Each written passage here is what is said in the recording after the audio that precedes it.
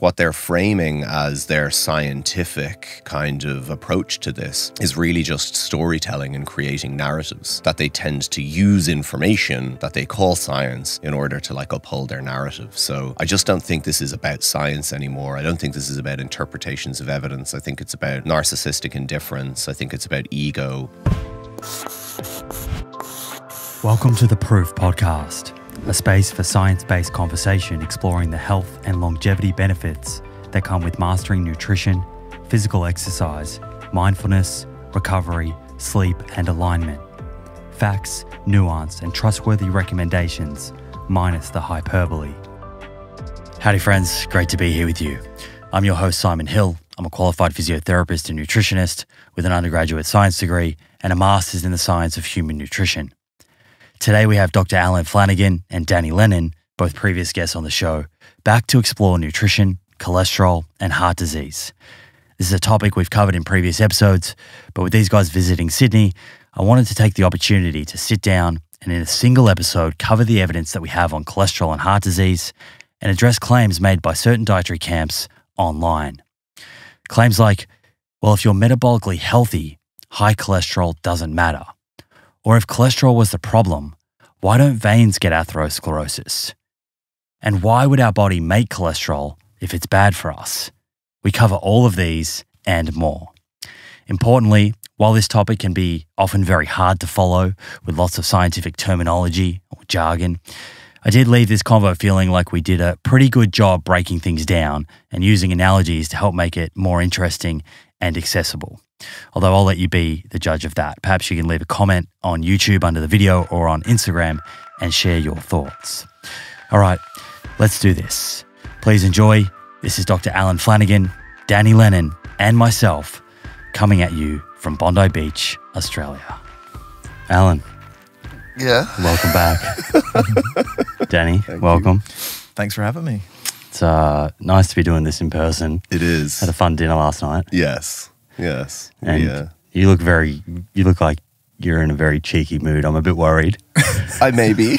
I think dinner last night probably teed us up for this. Oh, it did. I was thinking actually if you were sitting around us, they kind of got a podcast. If they were listening God, in. right? Yeah. I think there was that like couple that were like next to us. And I was like, I wonder whether they're interested in nutrition and why they keep hearing this person wanting people to die.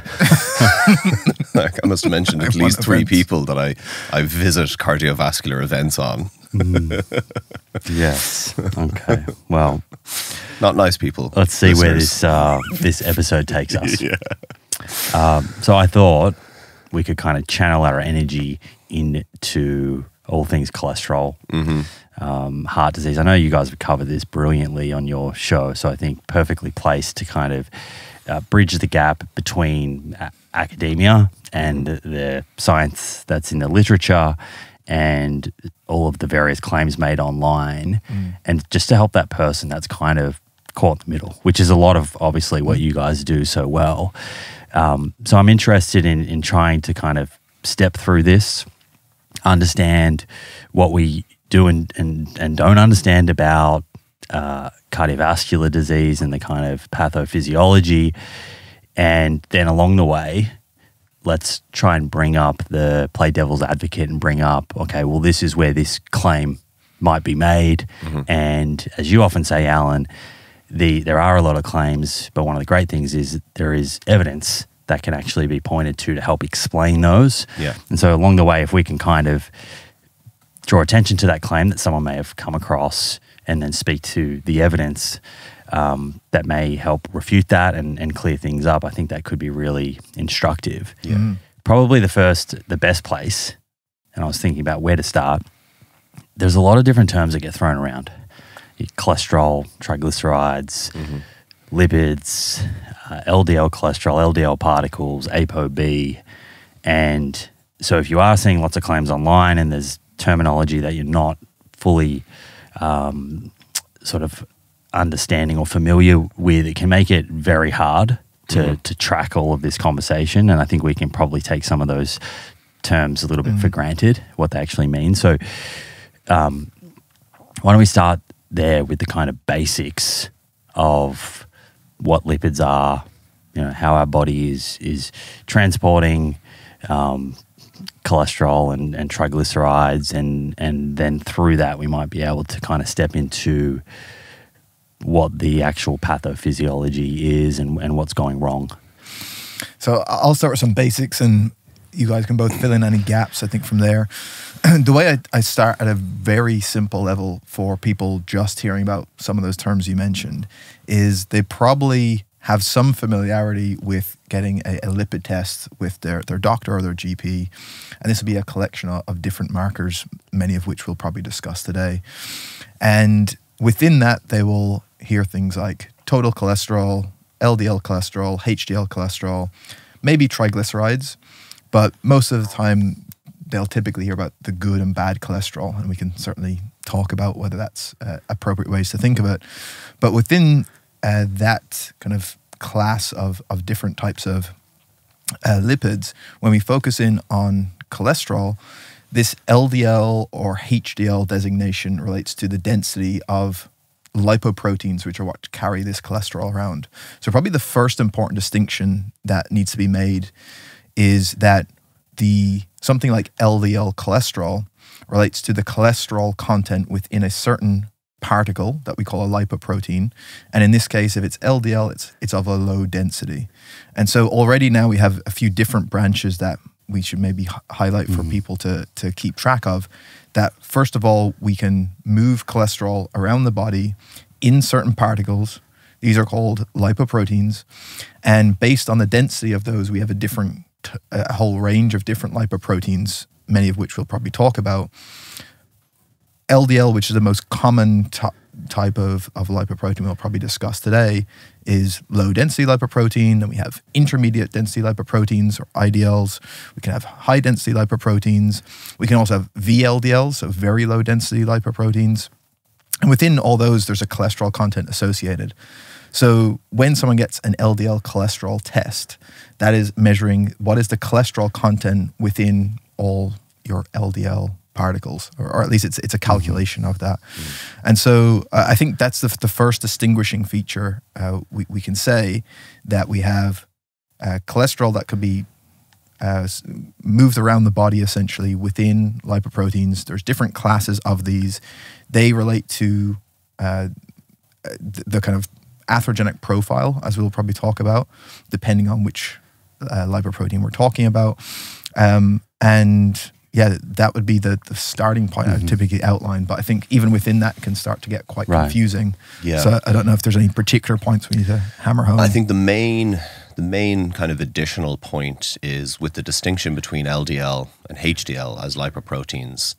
I think the best way for listeners to conceptualize the importance of the difference is we can relate to each of these as forward cholesterol transport and reverse cholesterol transport.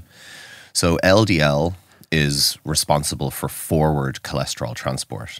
As Danny said, that means that the cholesterol is contained within these lipoproteins, low-density lipoproteins, and it's being transported to tissues in the body, all tissues, and it's delivering this cholesterol to cells. And this is going to be important because I think at some point today we're going to discuss a really common claim, which is, well, the body needs cholesterol. Yeah, absolutely it does. Or they'll say it's a raw material, we need it for hormone production. Yeah, we do. But that doesn't that doesn't speak to how much we need and how much our cells actually require to do that job. So we'll circle back to that. So forward cholesterol transport, LDL bringing cholesterol to tissues for it to use, and then reverse cholesterol transport, HDL bringing cholesterol back to the liver in order to drop it off and recycle it, basically. And there are other lipoprotein subclasses. I don't necessarily know that we need to get into all of them, but one important potential distinction as well is to do with kind of internal versus external cholesterol intake and production. So with VLDL, which ultimately will become LDL over when the cholesterol content, the triglyceride content is broken down in those lipoproteins, is produced in the liver. And then it's kind of produced to put in new fat, triglycerides and fatty acids, and it will carry out and it will come out as a particle that has a lot of triglyceride, a lot of fat carried in it, and it will have cholesterol. And then as that triglyceride gets broken down, it essentially over time becomes smaller. Right. And ends up as a low density lipoprotein. So it's the same particle, but it's just been transcending. It's just been renamed by us. It's transcending because it's changed its kind of form. Yeah, it's changing its form over time. And a real difference. Danny mentioned the term density of the lipoprotein.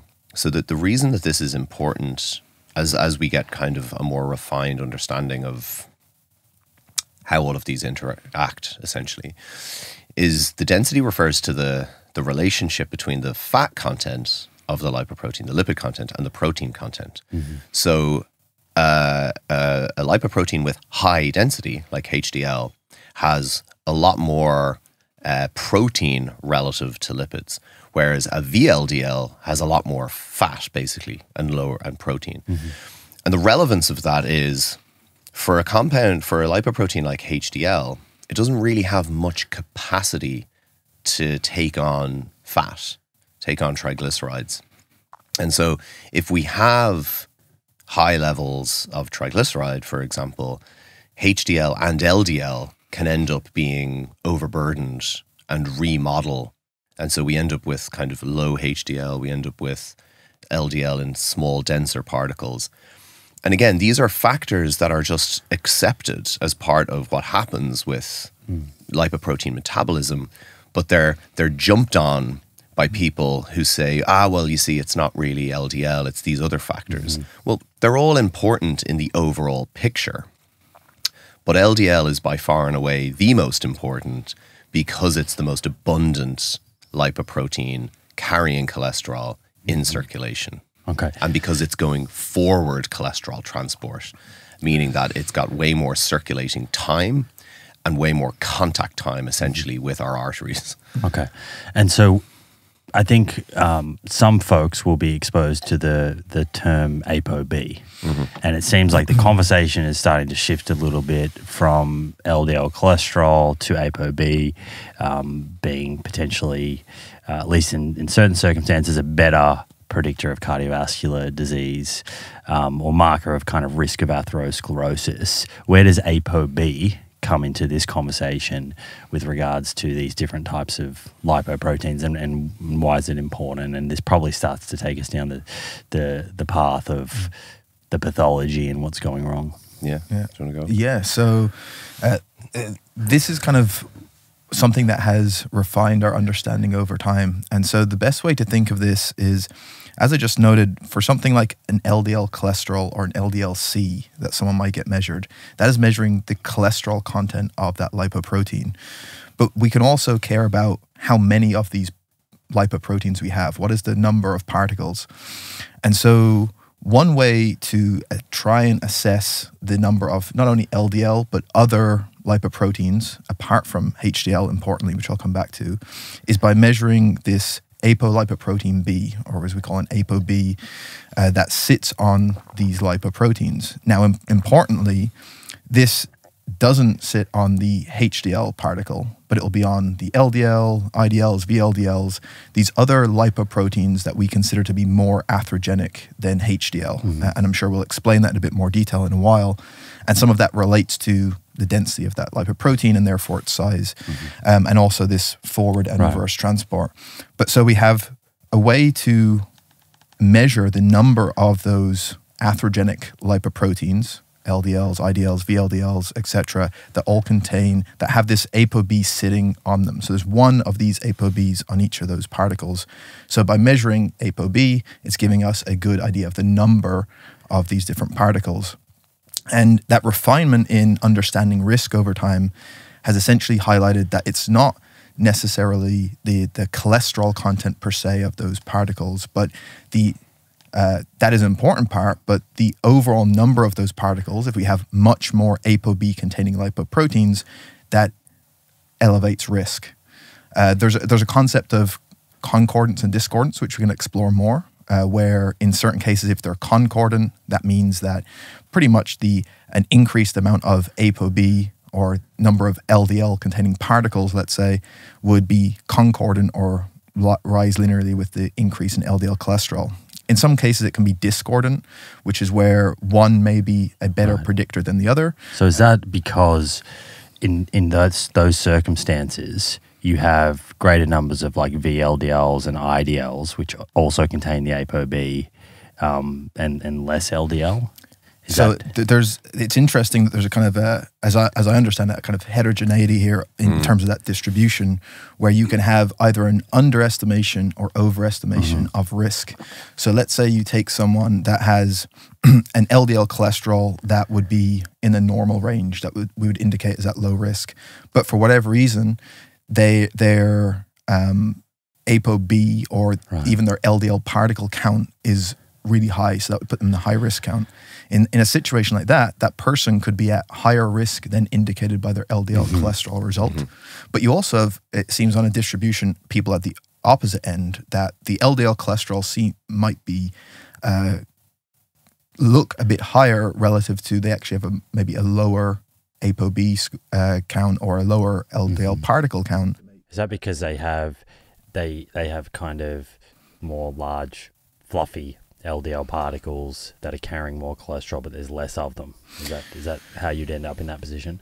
So it'd be essentially, as I understand it, as Alan said, this protein and cholesterol content that we have generally for these different classes of lipoproteins, but of course there's some variation, there's some kind of range within them of how much each of those particles may have.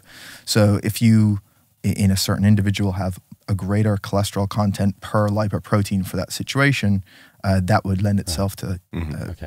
So bottom line though, the best predictor and the best way of kind of avoiding misinterpretation, if you're just looking at LDL, is to go directly to the number of particles and measure ApoB. Yeah, I think ApoB is probably the strongest indicator relative to certainly an LDL cholesterol number, and that's twofold. One, it's you're actually getting the number of particles as opposed to the cholesterol content, but also you're accounting for other lipoproteins apart from LDL, which are also atherogenic. Do you think most doctors sort of recognize that, and is that something that you think will start to make its way into routine blood tests? So it is recognized. The various, the EAS have recognized the importance of a direct measure of ApoB generally. It's specifically recognized in the situations of discordance that Danny was talking about, which seems to affect about a quarter of the population, around 25%. So it's not an insubstantial number of people for whom only estimating LDL cholesterol might mischaracterize the nature of their risk. But there are calls now to just in everyone have a direct measure of ApoB as kind of the standard, but that's not going to necessarily be something that's happening overnight, because it's kind of cheaper and easier to measure. And LDL cholesterol isn't necessarily directly measured when you're in primary care. It's calculated from what's known as the Friedewald equation. So, yes, ApoB is more refined as a marker because it's capturing all of every atherogenic lipoprotein in circulation, irrespective of its actual subclass. But at the same time, there's additional, cost and kind of equipment and otherwise implications here. So yes, it's more ideal, but it's not necessarily going to be something that happens overnight. Although over time, I can imagine that there will be a push to shift screening towards direct measures of ApoB. It seems to be going in that direction. What do you think about non-HDL as a marker? So because that shows up on most routine blood tests, that's pretty similar to ApoB. So right? it's a good mark prior to the ApoB kind of era, so to speak, if we're in that now. Non-HDL was as good a marker as you could get for capturing, again, all atherogenic lipoproteins in circulation that were not HDL. So as Danny said, HDL does not contain ApoB. HDL is reverse cholesterol transport. It expresses another apoprotein.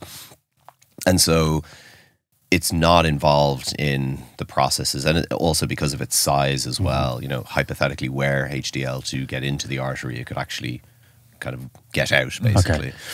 So non-HDL was providing a relatively, crude but still, accurate enough for prediction estimate of all other lipoproteins in circulation that were not HDL. And that would have covered LDL, it would have covered VLDL, it would have covered, chylomicron remnants and these kind of particles. And if you look at some of the analyses that we're looking, obviously, in terms of predictive value for these kind of measurements, then, non-HDL was a very, and it still is in certain contexts. Remember that this concept of discordance, while a quarter of the population is a lot of people, in a majority of individuals, it is still sufficient to, have an estimate of their LDL-C, and non-HDL-C can be, and concordance if you're looking at, and this was in one of our statements from Samia Mora's research, if you look at LDL cholesterol and non-HDL cholesterol, there's a lower proportion of people are discordant if you're looking at those metrics together than LDL-C and LDL particle count. Okay. So it's still a useful metric. Yeah, and I mean, one additional thing to that is when we talk about even cases where there is discordance, that's still occurring within a certain range, right? Yes. So as some of the cases we may get onto later, where people have this incredibly high LDL cholesterol, like 300 plus milligrams per deciliter, you're not going to have a situation where someone's LDL cholesterol is that high, but their ApoB is perfect. So it's within a certain range that discordance happens, and it doesn't, at the extremes, it's just going to become irrelevant. That's a good point. That's also good for folks to know if they speak with their physician and for whatever reason ApoB is expensive or they can't get it, that usually non-HDL is available. Okay, so the way I kind of like to think about this is shipping containers. That analogy of the shipping containers kind of floating through our blood. That's the lipoprotein, and then on top of that is the ship is the lipoprotein, and then on top of that the containers, the freight are the triglycerides and the cholesterol. And some of these ships have this ApoB protein, which makes them this kind of special class that we have said is atherogenic, which I guess is the kind of capacity to enter the artery wall and build up as plaque, which we'll probably go into. Yeah. Do you agree? Is that a kind of... Yeah, that's the broadest term for an atherogenic potential. Okay, so you've got these ships that have this certain protein. They have this capacity to go into our artery wall and potentially build up. And then you've got some other ships that don't have that protein. That's HDL. They don't have that same sort of atherogenic potential. So, and these lipoproteins are playing an important role, right? They're distributing fats and cholesterol into tissues. So they're meant to be there at some level. They're doing a role. And I think what's interesting is to think about that and then talk about, well, what goes wrong? Right. Why would the body have this system in place that is, for all intents and purposes, presumably there to actually sustain life and make us healthy? Where do things go wrong? When it gets retained in the artery wall. So one further stratification that we can make that's important for the concept that we're talking about of atherogenicity is the size of the. So we've identified density, obviously, and important, and the kind of lower the density, the more room there is, so to speak, on the ship for triglyceride and cholesterol. And the expression of ApoB is important because it's ultimately that ApoB moiety, that ApoB compound, so to speak, on the ship, on the lipoprotein, that is going to be what sticks, essentially. Like the anchor. What adheres, exactly. So that's a really good analogy because, yes, ship goes into artery, so to speak, and drops anchor. And it's ApoB that is literally anchoring to the artery wall. And once there's a whole host of immune and inflammatory processes that will, and oxidative processes that will result from that. But a major factor influencing which lipoproteins, which ships can get in the first place, is the size of the lipoprotein itself. And size for these compounds would be measured in kind of nanometers.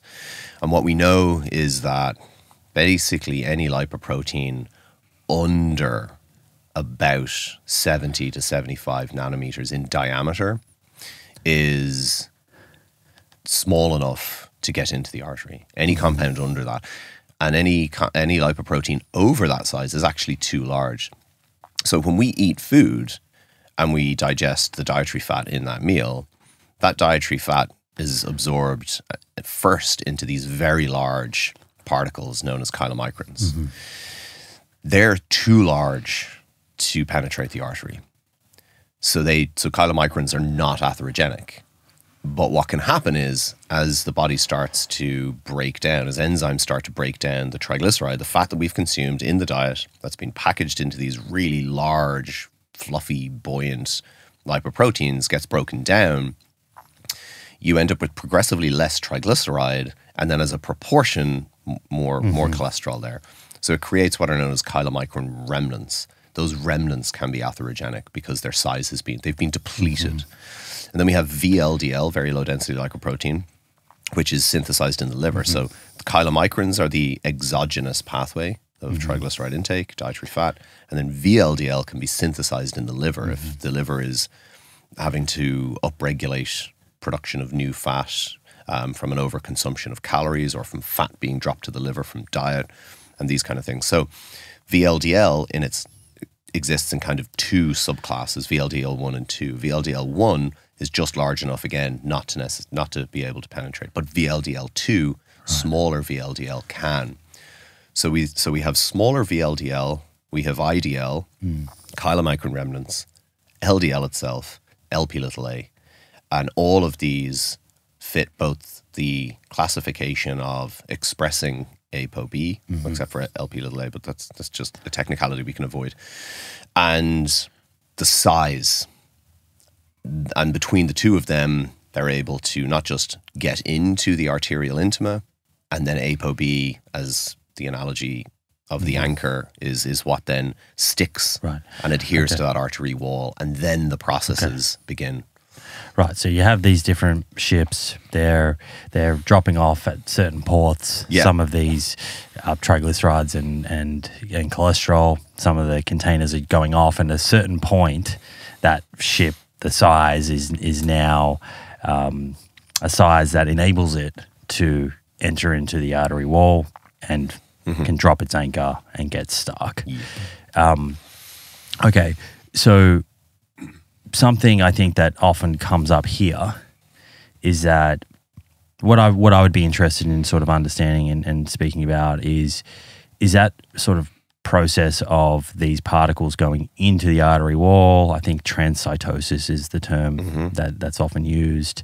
Is that normal, and does sort of do these particles flow in and out, and that's completely fine and healthy? Or is that pathogenic in and of itself? Because often what I hear is from the counterpoint is that, well, actually, it's not these particles that are kind of going in there and causing the damage. The only time that they would be retained is if there is already some sort of damage there, and people point to hypertension or smoking, or seed oils. So I'm kind of interested in trying to delineate that what is actually causing the anchor to get dropped and the cholesterol to get retained. Did that make sense? Yeah, it did. So the two researchers that kind of gave us one of probably the greatest breakthroughs in this whole story over the last century, Goldstein and Brown, won a Nobel Prize for it, discovered the LDL receptor in the 80s. And that has from there just accelerated almost everything we know, not just about these processes that we're discussing, but even how to intervene to treat atherosclerotic cardiovascular disease. And in one of their papers, they had this really nice analogy where they called cholesterol and LDL a Janus-faced molecule. You know, Janus, the two-faced god, right? And what they meant by that was we have a need for cholesterol in the body, and we have these lipoproteins, but the very properties of cholesterol, and indeed of fats in the body, fats and water don't mix. Someone can go and pour olive oil in their glass of water right now and they'll see what we're talking about. So we need compounds, and cholesterol itself is quite this waxy kind of molecule. Again, not particularly good if you're a circulatory body that has blood and plasma and fluid, essentially. We need these compounds to be able to transport beneficial material to our cells and to our tissues in order to function. The problem is that the properties from a kind of chemical perspective are that make these compounds what they are, paradoxically is also what can make them deadly if they get to the wrong place. And the wrong place in this case is into our artery wall. And so we clearly have evolved a kind of threshold at which there is sufficient capacity in the body to have these compounds on the ship, so to speak, to have enough in circulation for meeting our physiological requirements, and a range of levels in the body at which we can have these compounds in the circulation where they'll be able to do their job, drop the raw material that we need into port, so to speak, get it to the tissues that require it, and this process can go. We can forward transport cholesterol and other material to cells. We can bring it back and recycle it. Within a certain threshold, we've clearly evolved the capacity to have those functions actually work without causing any additional stress or damage to the body. Over certain thresholds is when we get into a situation where there is simply too much, so to speak, cargo and too many ships. And there is an inability at that point for the requirements for our cells for cholesterol specifically are very low. We have the capacity to synthesize that cholesterol in the body endogenously. We do require it for really important functions, but the actual level required for optimal function and the level required during maximal phases of growth in the human body are very small.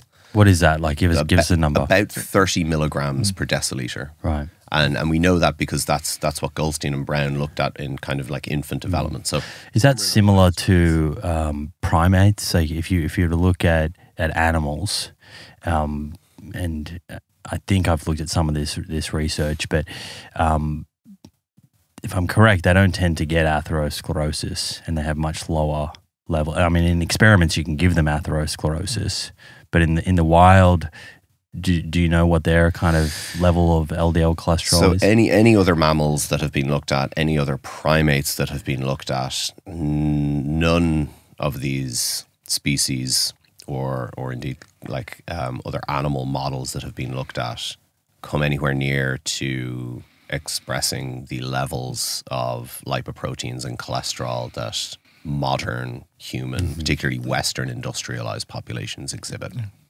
And they don't develop atherosclerosis. And we have, evidence not just from, kind of hunter-gatherer, quote-unquote, populations who don't develop atherosclerosis. There are some myths that have emerged even within that, particularly focused on indigenous Inuit cultures in the Arctic. That's just, a myth. This idea that they do not develop coronary artery disease is not the case at all. It was based on some shoddy assumptions in the 1970s that really haven't held true beyond that. So really, there's very little evidence of atherosclerosis developing in any of these other non-human primates who have obviously much lower levels of cholesterol in other animal species. A lot of these animal models are actually how we know the importance of the LDL cholesterol receptor, of the LDL receptor generally. So at that level, at say 30 milligrams per deciliter, let's say in a human, and I think there are the PISA study, I think is one study I've looked at that kind of looked at this and was looking at levels of subclinical atherosclerosis in different people with different levels of cholesterol. And in that paper, I think it was at 40 or 50 milligrams per deciliter. Those were the only people that didn't have any subclinical atherosclerosis. But just to kind of summarize what you're saying is, if atherosclerosis is not inevitable, so if you have an LDL cholesterol level of say 30, 40 milligrams per deciliter your entire life, based on the evidence that's out there, you're saying that person would not develop atherosclerosis. Right. And is that actually, I mean, clearly there are some papers looking at it where people do have that level, but is that a level, 30, 40 is very low. Is that actually something you think people can achieve without pharmaceutical intervention? In the modern context, probably not. But, you know, again, a lot of unacculturated populations don't necessarily have cholesterol, LDL cholesterol that low, or total cholesterol that low, you know. So it seems that in otherwise healthy individuals, the threshold appears to be around 80 milligrams per deciliter. That seems to be the range up to that point where, again, in otherwise healthy individuals, atherosclerosis doesn't progress at thresholds under that. And from a number of studies that have looked at actual regression of plaque in the arteries from achieving certain targets in primary prevention, that's now the delineation for targets to treat. So in primary prevention, the aim is to get people's LDL cholesterol to 70 milligrams per deciliter or less. In secondary prevention, in people who've already had a coronary event or a cardiovascular event, they're high risk, they're already on likely a maximally tolerated statin. The aim is to further use additional pharmacotherapies, specifically now real enthusiasm for PCSK9 inhibitors, to get that LDL cholesterol down to less than 30 milligrams per deciliter in order to fully kind of rule out almost the risk of a second event. But, you know, again, in high-risk individuals, other events still occur. But yeah, they're the two kind of distinctions we can make now in terms of primary and secondary prevention and kind of targets to treat too. So let's just to close the loop on, I guess, the damage, because I think that's a claim that's often made, is that, well, it might be that, you know, you're seeing people with higher LDL cholesterol have higher risk of atherosclerosis. It may be that these people also are insulin resistant or metabolically are unhealthy. They're consuming a standard Western diet, and so they're damaging the endothelium and then the LDL cholesterol. I mean, there's a number of claims here. Some people will go as far to say is that the LDL cholesterol is actually reparative and is part of the healing process coming into the subendothelial space to actually help with the inflammatory process. So what do we know with regards to what's actually causing the damage in the very first place? Is there any truth to this idea that you could have high LDL cholesterol and it wouldn't be retained in the wall if you were, you know, completely healthy in all other aspects of your life? I think this is interesting because as far as my understanding goes, that even within the context of a healthy endothelial function, let's say, someone can still have this retention of lipoproteins once that amount in circulation is high enough. And so it very much similarly parallels the conversation around oxidized lipoproteins that I hear as well, right? That it's only a problem if they're oxidized. Well, really, we know that occurs after they've been retained, right? And then there can be oxidation leading to that process.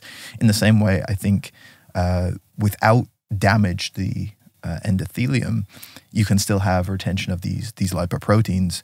And so the way I think it is best to try and think through this is that these are very real things that can contribute to risk and are negative. So if you have worse endothelial function, that is certainly more negative of an outcome than starting. It could compound things. Right. It can exacerbate that problem. In the same way, if someone has really high levels of inflammation, we know this is going to lead to worse outcomes typically, or raises risk. But those themselves shouldn't be thought of in the same way that we think of an elevated ApoB, where we can see this as causal in and of itself to drive atherosclerosis. Those other factors are more going to moderate someone's risk or alter someone's risk if you have higher or lower levels of inflammation, or you have differences in endothelial function. And at least that's the way I've tried to conceptualize that. I don't know if... So can I ask one question there? Yeah. So, because you mentioned before, if you have low ApoB levels, and particularly across an entire lifetime, below that threshold, it would be, we wouldn't see atherosclerosis, right? So as a kind of, another way of looking at this is, those different things that people point to, whether it's consuming seed oils or inflammation or insulin resistance, if you have ApoB count low and you have some of those factors, so in that instance, would someone still not develop atherosclerosis because the LDL particle count, the ApoB count, is so low?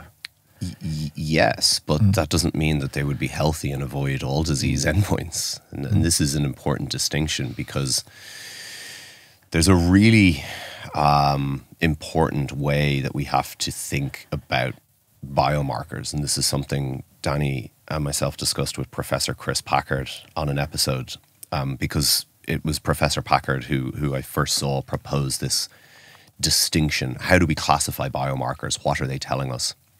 So for something like LDL cholesterol, that's a biomarker in the causal pathway of disease. Forward cholesterol transport, the most abundant transporter of cholesterol in the circulation, and that's the causal pathway driving these processes. When it gets into the artery, is retained and causes these processes that lead to the development of plaque in that artery. And then we have other markers, some of which we've discussed. For example, like you can measure triglycerides and you can measure HDL. They're not causal on their own, but they help to really give you the big picture of an individual's risk. So we could take two people with high LDL, and we could take one that has low HDL and high triglycerides. That would typically mean that they have central adiposity, hepatic fat, liver fat accumulation, insulin resistance in the liver. So they have a clustering of risk factors that mean that their overall risk is higher. And what people who deny LDL causality do is they look at that and they say, well, you've got all this stuff going on, LDL can't be causal. No, LDL remains causal, but that overall risk profile for this individual is higher. There's much more. It amplifies it. And so then we can have someone who's isolated high LDL, and maybe they have high HDL and they have low triglycerides. But again, LDL is the causal pathway. HDL is not causal. And they will point to those things and miss the fact that LDL is the causal pathway and will drive disease. And so one way that we need to kind of think about this is causal pathway, systems or reporter biomarkers, and then biomarkers of damage. So coronary calcium, artery calcium, CAC score, people love to point at that, but that's just a biomarker of damage, right? So it may not necessarily be present at a certain point in time, even if someone has a certain cholesterol level, because the impact of LDL and of atherogenic lipoproteins is cumulative across a lifespan. So just because you get a CAC scan at the age of 40 and you're like, oh, great, even though I have higher LDL, I'm fine because of this. This damage is cumulative over decades. That's a very popular thing for people in the carnivore community to tweet. Yes. When kind of trying to substantiate the fact that they've been on a diet for a year, their LDL's through the roof, they get their CAC score, and it's like, great, come back in 20 years. And this is the problem with their almost willful mischaracterization of biomarkers. And biomarkers also helps to understand a really important concept, or these classifications of biomarkers help us understand a really important concept, which is the difference between something that is causal and something that's an effect modifier, right? So as Danny said, like if you've got insulin resistance and these other factors, they are going to amplify, or they're going to be an effect modifier to the magnitude of impact of the causal risk factor. But they don't invalidate the causality of that risk factor. And they're not necessarily direct targets for treatment in themselves. So if you had someone that had high LDL and these other factors, and you thought, actually, I'm not going to bother with the LDL because we're going to lower their insulin resistance and otherwise, it's literally it's treating ancillary modifying factors over intervening to eliminate the causal pathway. So you, in that instance, you could still reduce some of that amplification by addressing some of those other factors, but you're not getting to the root cause. Yeah, wasn't it the prominent trial maybe? It was targeted at lowering triglycerides, which again is one of these biomarkers Alan mentions that, can contribute to risk, but in of itself is avoiding the issue around LDL. And as far as I know, with that, they had a triglyceride lowering intervention, but there was no change in ApoB, and essentially that trial was just stopped for futility because it wasn't doing anything. So that kind of speaks this idea that doesn't get really acknowledged, that with something like high triglycerides, which we know is like an important risk factor, and that especially people who try and like the LDL denialism is like, let's focus on LDL or HDL and triglycerides, let's say, that if you lower that in the context of ApoB staying high, it's not really changing all that much, right? And that speaks to what Alan said of we have these causal risk factors that are going to drive a lot of it. These other things can alter that. So this is, again, certainly not to say someone shouldn't care about these other things, right? That they shouldn't try and have a triglyceride level within range, or shouldn't try to have like good fasting glucose or whatever other marker they want to mention. But it's getting LDL down always comes first. Right. And this is what these interventions have done. So there's a concept of residual risk, right? We take someone with high LDL and they've got all these other stuff. They've got high triglycerides, they've got high inflammation, right? LDL comes, in all of the interventions that we have, the target still is LDL comes down first, right? And then you've got residual risk if someone still has high triglycerides because their LDL is low. Now, in that, and this is a really important point. So Danny highlighted that trial where, we'll just target triglycerides, we won't change, and there's no change in ApoB, and their risk goes nowhere. And then you have the other trials like, say, Reduce It or Jealous, or the trials that have looked specifically at triglyceride lowering. They're in individuals who've already achieved low LDL. So you're furthering their risk reduction by now intervening to get another reporter biomarker down into range as well. We've seen this importantly for the kind of LDL denialist claims with inflammation. So high sensitivity C-reactive protein, marker of inflammation. It's a general marker. It's systemic kind of general marker of inflammation. Over 2 milligrams per liter is considered high. And we do see a graded increase observationally with higher CRP and cardiovascular disease. But if you look at interventions that have considered LDL reduction in the context of CRP, the SHARP trial, for example, so they stratified participants by whether they had CRP of over 3 milligrams per liter or under, and irrespective of their inflammation, getting LDL to 70 milligrams was associated with lower cardiovascular risk. And then we have the Prove It and Improve It trials, which actually more directly kind of thought about this concept of residual risk as it related to inflammation. And so what you saw in that trial was that in patients who achieved neither getting their LDL under 70 milligrams or getting CRP under 2 milligrams per liter, they didn't really have much of a risk reduction. In participants who did achieve the LDL target but remained with CRP over 2 milligrams per deciliter, there was a risk reduction, but it wasn't to the extent as when LDL and CRP were reduced to under both 70 and 2 milligrams, respectively. So achieving your primary goal of LDL reduction still is what will start the risk reduction process. And then we have these other factors like inflammation or triglycerides that become important to consider if they're not in optimal ranges. And at that point, those individuals will benefit from further addressing those effect modifying risk factors. So what do you think about, and I know what you think, but I want to get you to kind of comment on this, because I think a lot of people that are, say, tuning into someone like Paul Saladino, right? I think at the center of his message is what we're speaking about here. He will say that high LDL cholesterol or a high ApoB is not a concern if you are metabolically healthy. Now, you guys have just covered that brilliantly, why it still is and is an important marker within that context.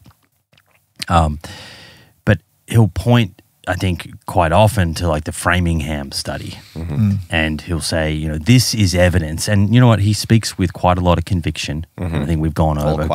You know, there's you can listen to it, and I can see how for the layperson, it could be compelling, right? And it sounds like, well, Paul Saladino's looked deeper than other people, than the consensus. He's gone a layer deeper. This is what it sounds like, right?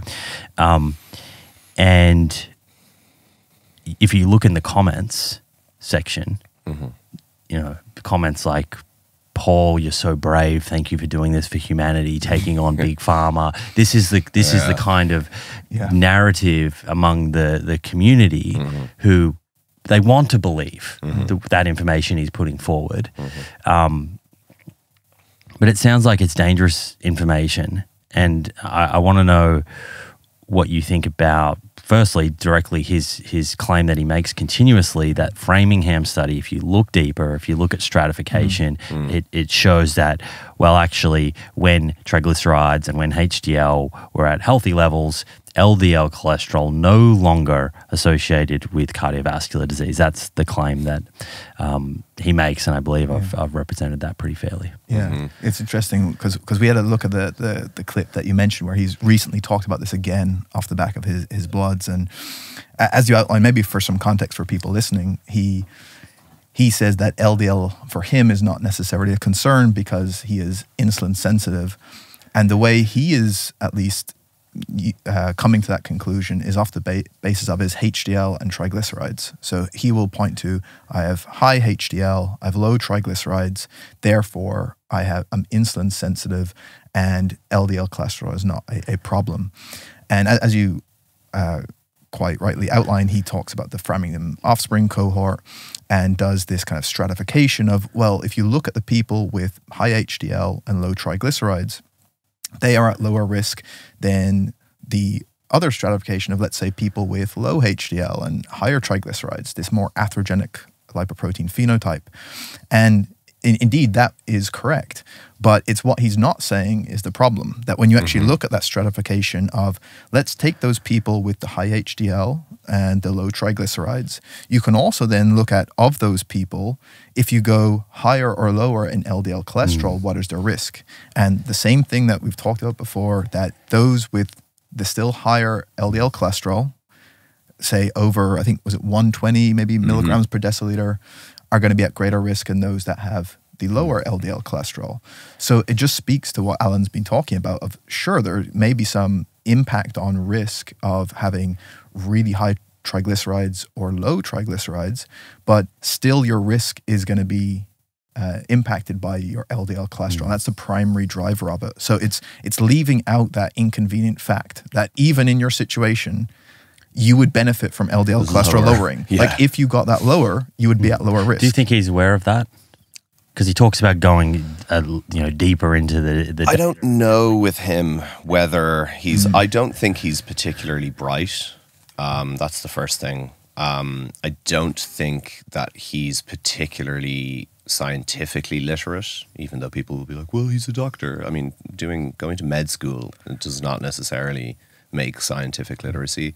So I don't think he's very smart. I don't think he's scientifically literate. I think he's probably a very good businessman, and I think when you look at the kind of underpinnings of conspiratorial thinking, a big driver is narcissism. So I think when I look at that community who are building enormous platforms with this kind of, information, I think they like to portray themselves as a truth seeker because it feeds their ego. Their narcissism makes them indifferent to the potential for harm from that message. And they're so blinded by any range of bad thinking practices that they're never really going to be able to come around to moving away from the positions that they've adopted, because they're not smart enough. They're blinded by a range of cognitive biases and otherwise, and really what they're framing as their scientific kind of approach to this is really just storytelling and creating narratives that they tend to use information that they call science in order to uphold their narrative. So I just don't think this is about science anymore. I don't think this is about interpretations of evidence. I think it's about narcissistic indifference. I think it's about ego. And I see those traits in all of these people, whether it's Saladino, Ivor Cummins, Asim Malhotra, or otherwise. And it's a problem, right? Because, like you said, hundreds of thousands, if not in the millions of followers, with a comment section full of people saying, "This is amazing, thank you for bringing me the truth." And a lot of those people will have a cardiovascular event at some point in the next 2 decades because of this. That sucks. Yeah. Well, I think you just blew any chance of getting an invite onto his show. But let's throw out a challenge. If he is self-proclaimed as a truth seeker, right? If he was going to sit down and have a conversation with someone that is across the pathophysiology of atherosclerosis, I know you've had Chris Packard and a number of people on your show.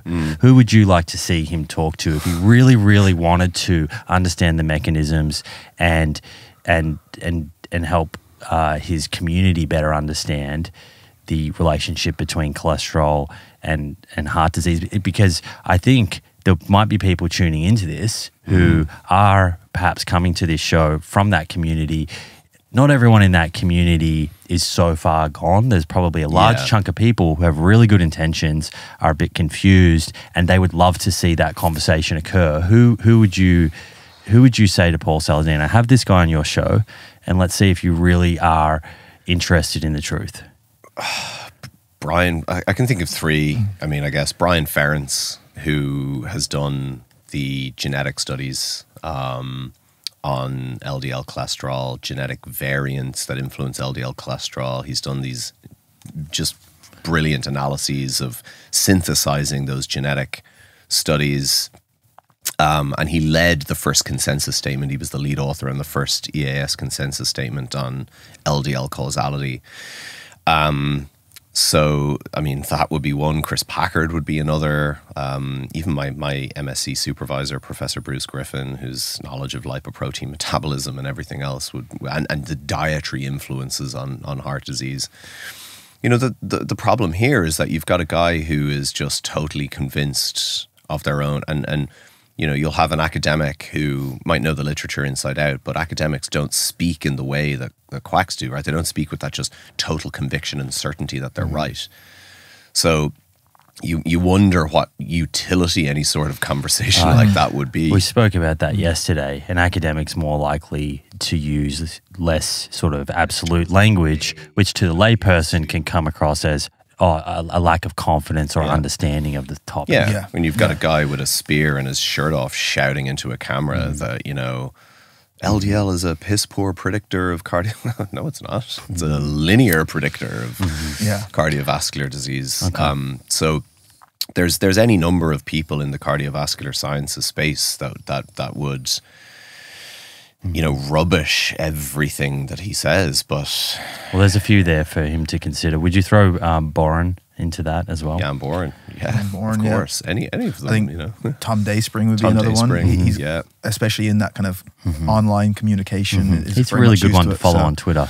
Yeah, fantastic information. And like, yeah, some of his depth of knowledge on lipidology is phenomenal. So Peter it'd be great. Attia. Yeah. I feel like Saladino would be open to someone like Attia because Attia is kind of like a bro, basically, Right. and like, and you know, but his knowledge of this cardiovascular science and stuff. I think that's a good one. I can see that happening. You could see that happening, right? I think so. Okay.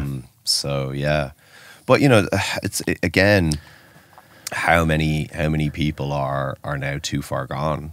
And that's the real worry here. There's also a worry of how good faith of a conversation would it be. It'd be very easy to paint himself as, I'm open to these different ideas, right? Yeah. I'm willing to talk to these people. Yeah. Having them on, talking around, because there's ways to actually avoid Definitely. or make it come across like it's this is a balanced conversation, right? We both have a difference of opinion, so it's kind of 50-50, and we'll let the listener decide. Whereas this is a topic where there is no 50-50, right? This is like This is the most robust body of evidence in So biological you can create sciences. a false equivalence, Yes. Right. and then that can stump people because the net result is people go, this is unsettled science. Yes. I think that a good example of that, I think, was his conversation with Herman Ponzer. right.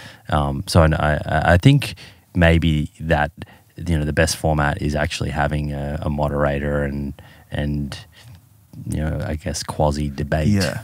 I mean, the problem is if you have someone who's, no matter what is said, is going to be unwilling to change their position, then by having that conversation, and then the next week he puts out a video saying the exact same things he's always been saying about LDL being no good, then what that's doing is reinforcing to his audience of, I've listened to the best arguments out there. I have evidence. I sat down with this person for 2 hours and I'm still unconvinced. Exactly. So it makes it look like it's a weaker evidence base. I'm now kind of at the conclusion, particularly, you know, we had the kind of interaction with Dave Feldman on this topic. And again, you know, there's this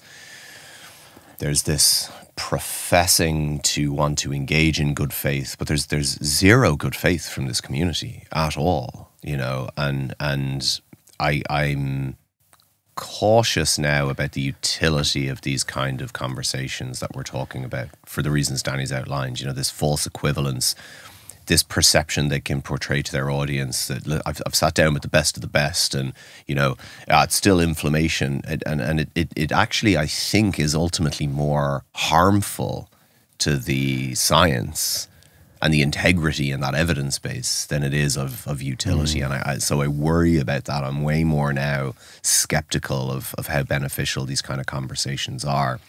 Okay. And I think that rather we're probably better off focusing on amplifying the voices in the evidence-based side and amplifying the science of this as much as possible ourselves, hoping that that person who maybe is sitting on the fence, kind of listening to a Paul Saladino, but also maybe kind of listening to us, for example, will eventually just have the ability to go, this really seems more robust and convincing. And to those that don't and willfully march to the beat of someone like a Paul Saladino's drum, I just don't think we need to, you know, I think good luck to them, you know, but I think worrying about saving them is probably not where we should put our energy and focus. Okay. Just continue to put out this kind of information and hope that people, you know, have enough critical thinking capacity. They don't even need scientific literacy, but just to recognize the veracity of evidence in one argument versus the bluster and rhetoric in another. Yeah. Let's continue going through some of the, I guess, various claims that come up, particularly around lowering cholesterol, and how that could affect your health, let's say even outside of atherosclerosis. So one of the things that I think is quite popular online is, and you alluded to this before, people talk about, well, the benefits of cholesterol, and usually there's a very, they'll rapidly talk about cell membrane fluidity, hormone production, and then, again, as a layperson, it sounds very scary to think about lowering your cholesterol. Maybe you've had already had a cardiovascular event, your doctor has put you on a statin or PCSK9 inhibitor. Now you're coming across this information that's saying, well, actually, getting your cholesterol down to that level is going to affect your hormone production. And all these other aspects of your health, and you're starting to question, is it such a good thing? So what do we know about, I guess, adverse effects, or if you are aggressively lowering cholesterol, does it pose any risk to other aspects of someone's health? Not that we can see. So in terms of the primary interventions that have looked at, and indeed the secondary prevention interventions, because they're often more instructive in this regard because of how low they've taken people deliberately. The evidence that we have that exists doesn't really suggest any adverse effect to going as low. And in one of the pre-specified subgroup analyses of one of the secondary prevention interventions, they looked at getting people down to 6 milligrams per deciliter. Wow. No evidence of adverse effects at that level. And again, these are people who were trying to not just kind of prevent disease, but at this point try to reverse the atherosclerosis that is present in their arteries by getting LDL even further low. So this is a slightly kind of different context. And so people will say, well, we can't, a big pushback here would be, we can't take people that are that diseased essentially already. We can't take people that are that high risk and think about this applying. But in reality, we can. Going back to that threshold we said earlier, that really up to a range of about 80 milligrams per deciliter in the circulation, we have sufficient capacity to uptake the cholesterol that is delivered to cells from LDL, and to use that and to recycle it, and all of those processes can kind of flow, so to speak, without the accumulation of LDL in the circulation that eventually ends up in that LDL getting into the artery. So what this comes back to really is the critical component in all of this is the LDL receptor itself. And cells do have the ability to synthesize their own cholesterol.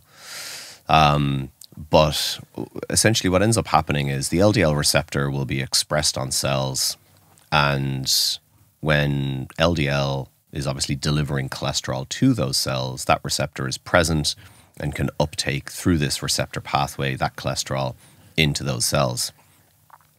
What ultimately can happen then is if we have a level of LDL in the circulation, basically what happens is cells are presented with a load of LDL that exceeds the capacity of the receptor to clear that cholesterol out of the circulation. So this is where the LDL receptor becomes saturated. And the LDL receptor becomes saturated at these levels that we were talking about earlier that are just sufficient for bodily function. Over about a circulating level of about 6 milligrams, the LDL receptor can become saturated, right? So the levels, again, this ties to the fact that our physiological maximum for requirements appears to be about 30 milligrams, or in that range of up to 30 milligrams per deciliter. But once the LDL receptor becomes saturated, it basically, that capacity to then clear that, circulate that that cholesterol from the LDL in circulation is diminished. It's kind of like a crane on the dock. The crane's the receptor. And I love this analogy. If those cranes, you thought about this? No. This is coming now. This is coming now. Great. I've got a friend who works on the docks and drives, steers a crane. Steers or drives? I'm not sure what you'd say, but operates. And yeah, so that would be similar to that. There's just not enough crane activity to unload those containers. Yeah. Yeah, basically. And you end up with them floating on the ships, and eventually they have to go somewhere. And so this process is a kind of gradient or threshold dependent process in many respects. So, we do need this cholesterol, and this is where they take this grain of truth and they twist it into something that sounds like it's something you want to question, or it sounds like it's something that, we're not being told the full story. But they're not the ones communicating the full story, because they are correct. Anyone that says the body needs cholesterol is in point of fact correct. Anyone says that cholesterol is used for the synthesis of sex steroid hormones, right, is in point of fact correct. There isn't a single person in the cardiovascular sciences community that would deny any of this, because it's just a fact. Right. What they're not telling you is what levels are sufficient in the body to actually have these mechanisms and have the cholesterol be used for these purposes. And those levels are far lower than anyone in that community even walking around with LDL. It's a much more simplified story. Usually how it goes is someone, sends in a question, a Q&A on their story and says, hey, I went to the doctor, my LDL cholesterol is super high. They've told me to change my diet. And then their response is, no, well, actually, you need cholesterol for your hormones. So don't worry about that advice. Essential for life. It's found in the brain, all this type of thing. And speaking to that, it's not only that there's only a certain amount needed, it's that beyond that, there's no beneficial impact, right? So their possible counterclaim of, oh, well, if this is good for cell membranes or for the brain or something, well, the more it's going to be better. It's like, no, like this amount such an is important enough thing beyond that. in just nutrition science and science in general, or human biology, exposure amount and threshold. Yeah. And understanding that something can be good and beneficial up to a point. Yeah.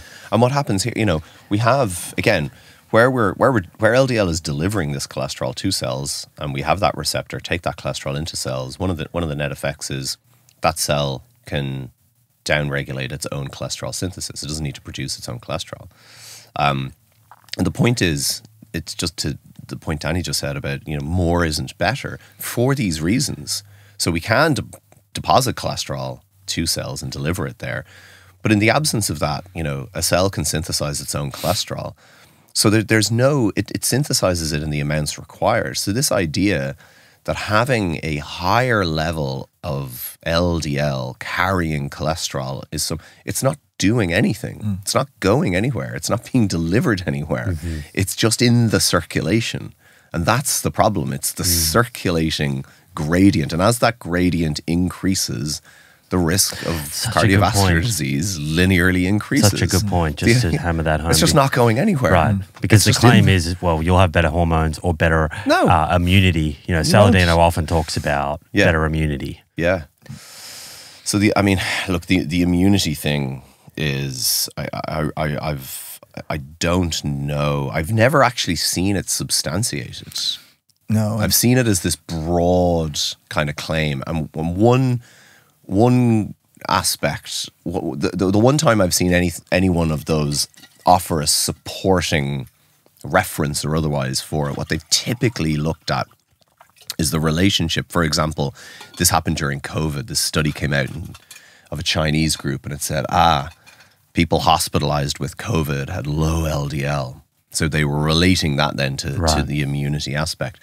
But we know, again, it's a point of fact that having a disease, being infected, causes, leads to lowering of LDL cholesterol, right?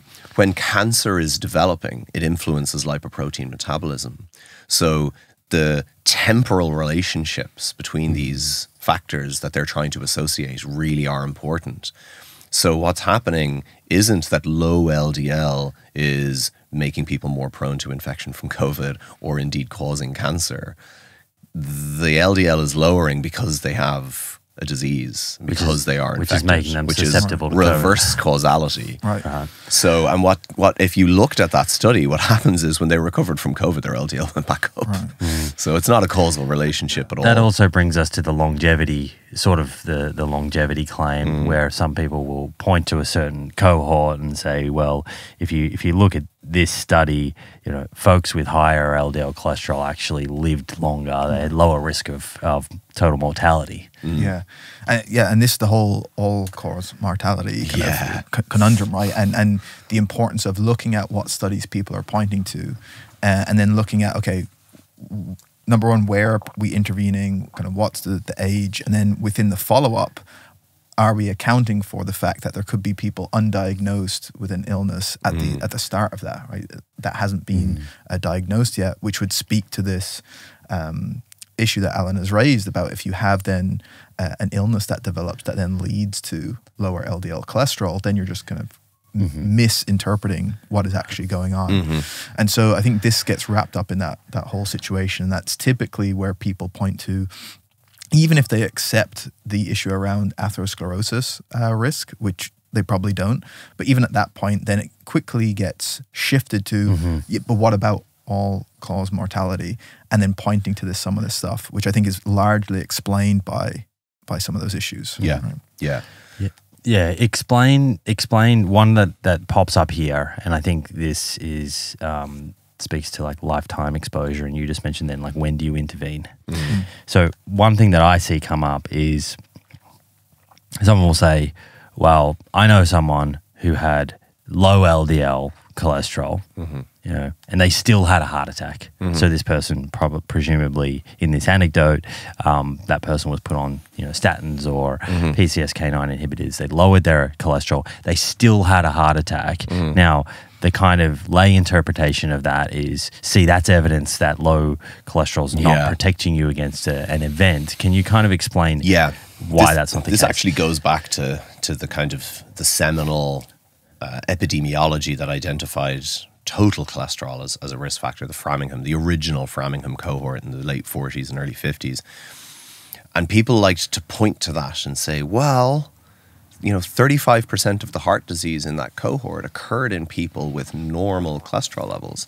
But recall that concepts like normal, high, or low, they're abstract unless we put definitions on them. And we're the ones putting definitions on them. Low at the time, as in normal at the time, when people say 35% of heart disease in Framingham occurred in people with normal cholesterol, was less than 200 milligrams total cholesterol.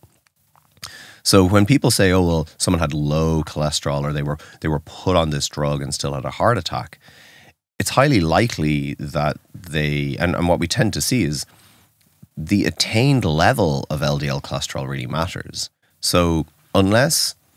And this is the reason, this is really important for people to grasp. Again, unless those thresholds of, you know, less than 1.8 millimole per liter, 70 to 80 milligrams per deciliter are being reached, atherosclerosis can still progress.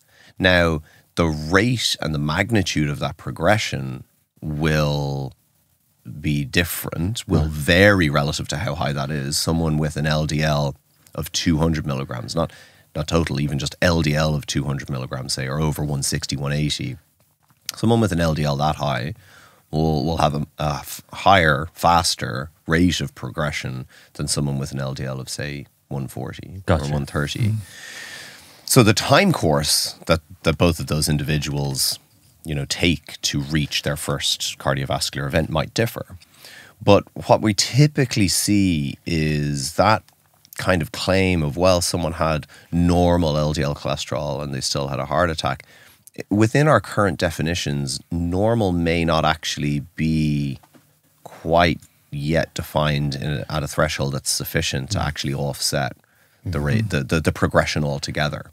Yeah, you see a similar thing with the statin denialism, right? And something we've covered of Asim Malhotra is a really good example of this, talking about, look, you give people statins and it actually doesn't do anything for their risk, right? They still have events or there's still mortality. And again, by and large, when you look at any evidence they try and cite there, it's where you've had this late prescription of statins. So if you start giving someone statins in their 70s, for example, and they have an event off the back of that a number of years later, then you've had decades worth of plaque progression potentially for that individual. And so then lowering their LDL in their 70s and then seeing that, they still had a cardiovascular event, therefore statins don't do anything is misleading. Because again, it's this lifetime cumulative exposure. So this is why early intervention is very important. I mean, this is where you see some people on Twitter joke that statins should be put in the water supply. But also there's and I appreciate you probably haven't read the full study yet, but we were flicking around a study a couple of days ago, I think the Fourier. And that kind of also speaks to this, right? Yeah. I mean, it's incredible, I think, to see. And I haven't read the full study yet. Saw the slides shared from the EAS Congress, and I think the implications are kind of profound for a couple of reasons. There's been a lot of people in the cardiovascular space, and it has been debated. It hasn't been a settled kind of question at all. But there has been a general kind of, in terms of the overall interpretation of the evidence, move towards the idea that not only is lower better for cardiovascular disease, for avoiding the development of atherosclerosis, or indeed getting it to a level where if someone does have a degree of plaque, that can actually regress because their LDL is kept in a range where the escaping of LDL from the bloodstream is controlled. But within the lower is better, there was as well an earlier is better. So lower earlier would be the best, so to speak. But actually, that evidence was largely based on an inference of a couple of strands of evidence. Brian Ferentz's genetic studies, so you take people that have genetic variants in PCSK9 gene, they have the lowest lifetime cardiovascular risk. Their cholesterol levels are low from the womb. Lucky.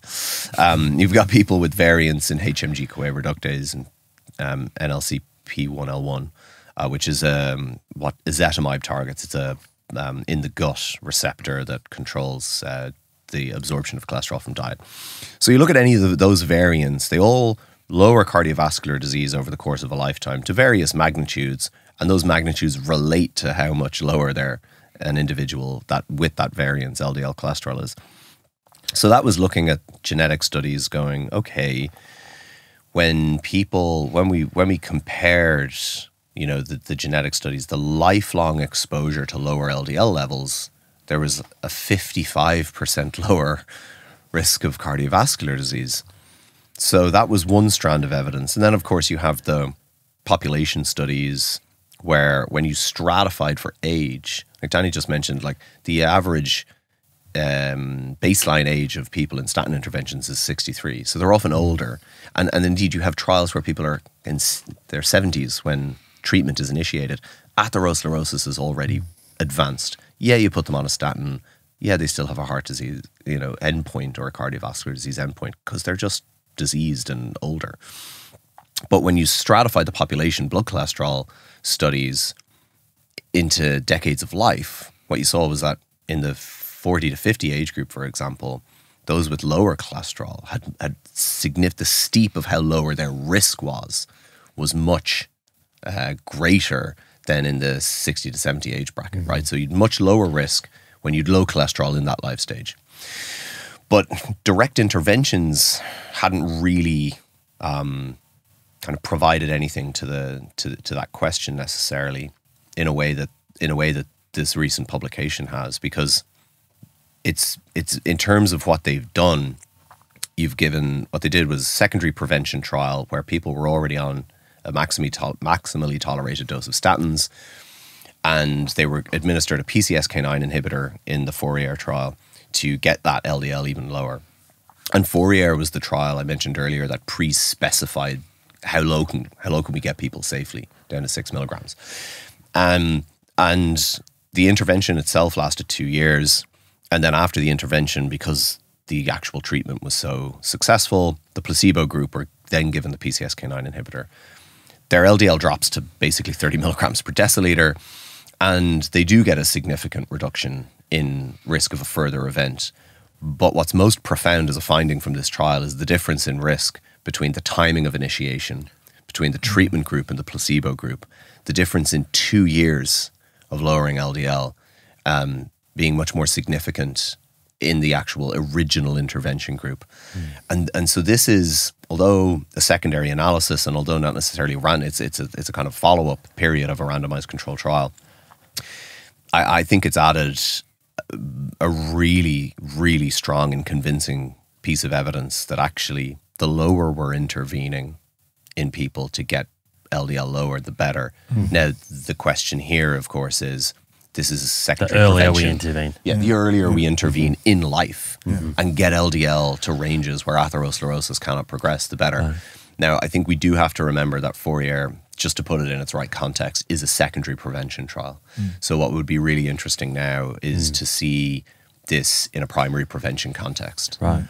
Nevertheless, when we're thinking about the available converging lines of evidence from genetic studies to epidemiology to some of the evidence coming out of RCTs in terms of earlier, the earlier in someone's life stage that they can get LDL lower, the better as far as their long-term cardiovascular risk. I think there's going to be so many interesting questions in clinical practice going forward. I think over lunch we chatted about some of these the other day where now conceivably this might be one of the areas where there might be conversations between clinicians and physicians of saying, okay, even before we pass a threshold for disease or pre-disease for someone, we might just need to intervene pharmacologically as opposed to go with kind of lifestyle modification for a while, see how things progress. If it gets worse, then we'll intervene with drugs, which is how we'd approach many other conditions, I think. Yeah.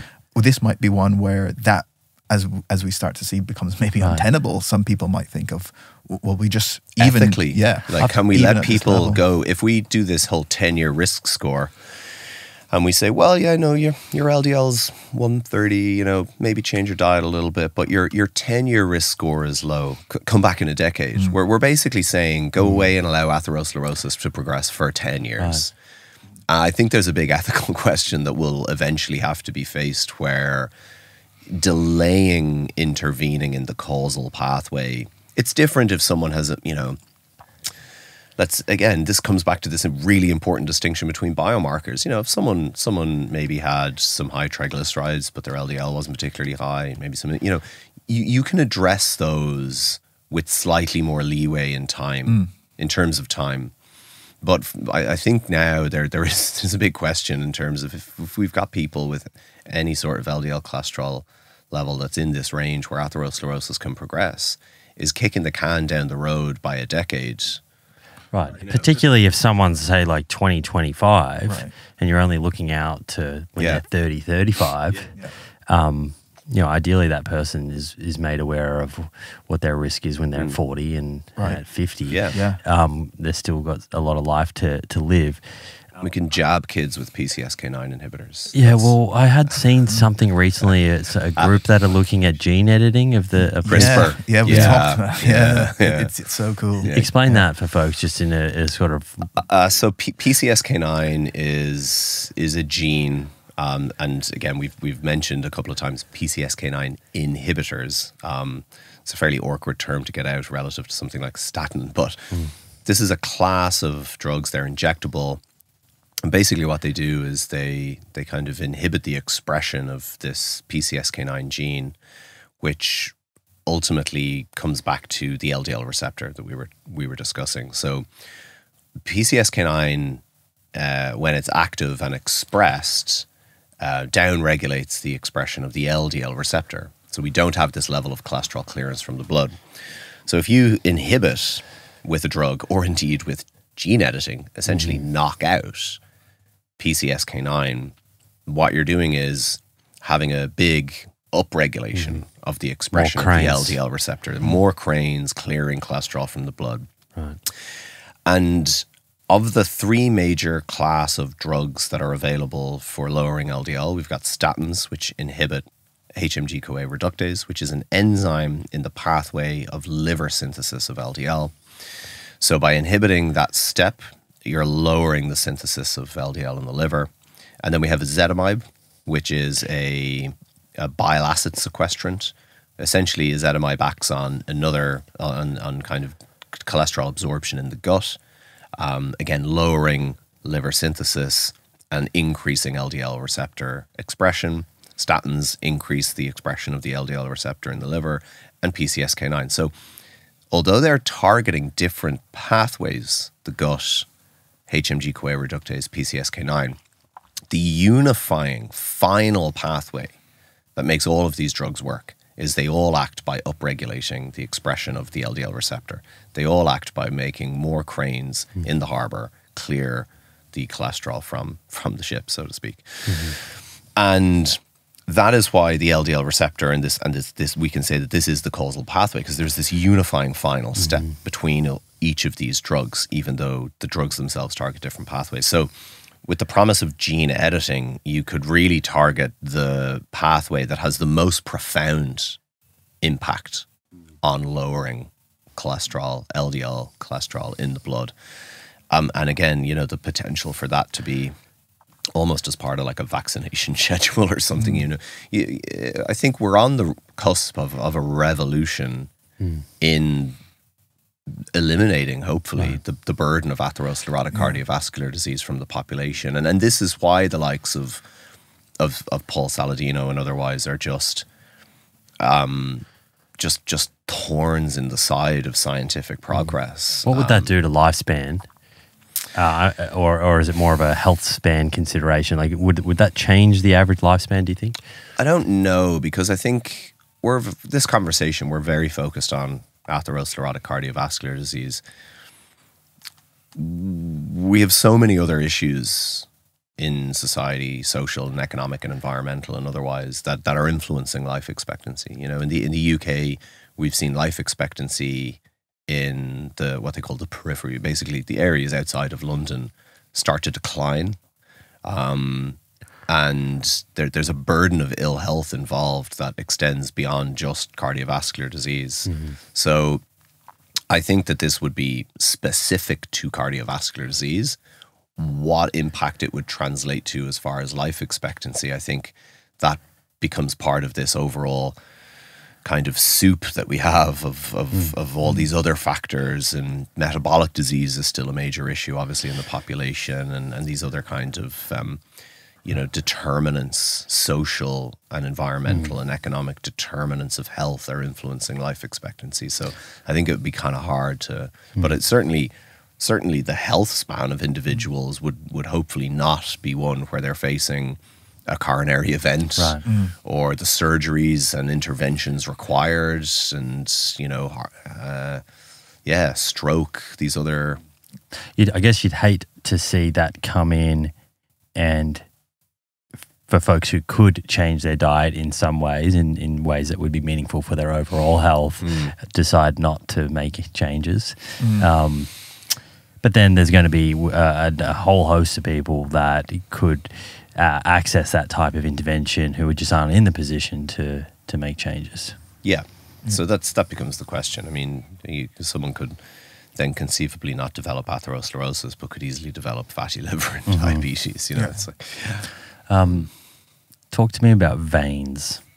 This one seems to be a new one that's sort of popped up, and the idea is that, okay, Alan, Danny, if there's a threshold whereby you have a certain number of these ApoB containing lipoproteins, which then essentially gets you to a tipping point where you start to get accumulation within the wall of the artery, at this fatty plaque buildup, which ultimately leads to some sort of obstruction and an event. If that's the case, presumably arteries and veins in the body are exposed to the same number of ApoB containing lipoproteins. Why do we not see atherosclerosis in veins, and why are we seeing it show up just in arteries? Yeah, so there's a couple of things. So one is it's carried in the plasma, right? Lipoproteins are carried in plasma in veins. There's a range of there's a number of levels. One is that within the plasma there are other factors that are present that can have protective effects, that those protective effects are lost once kind of trapped and retained in the artery. But mainly it's to do with the fact that we're talking about kind of the spilling, when we're talking about, well, LDL, you know, gets into the artery wall, we're talking about the kind of spillover of the plasma into that space, right?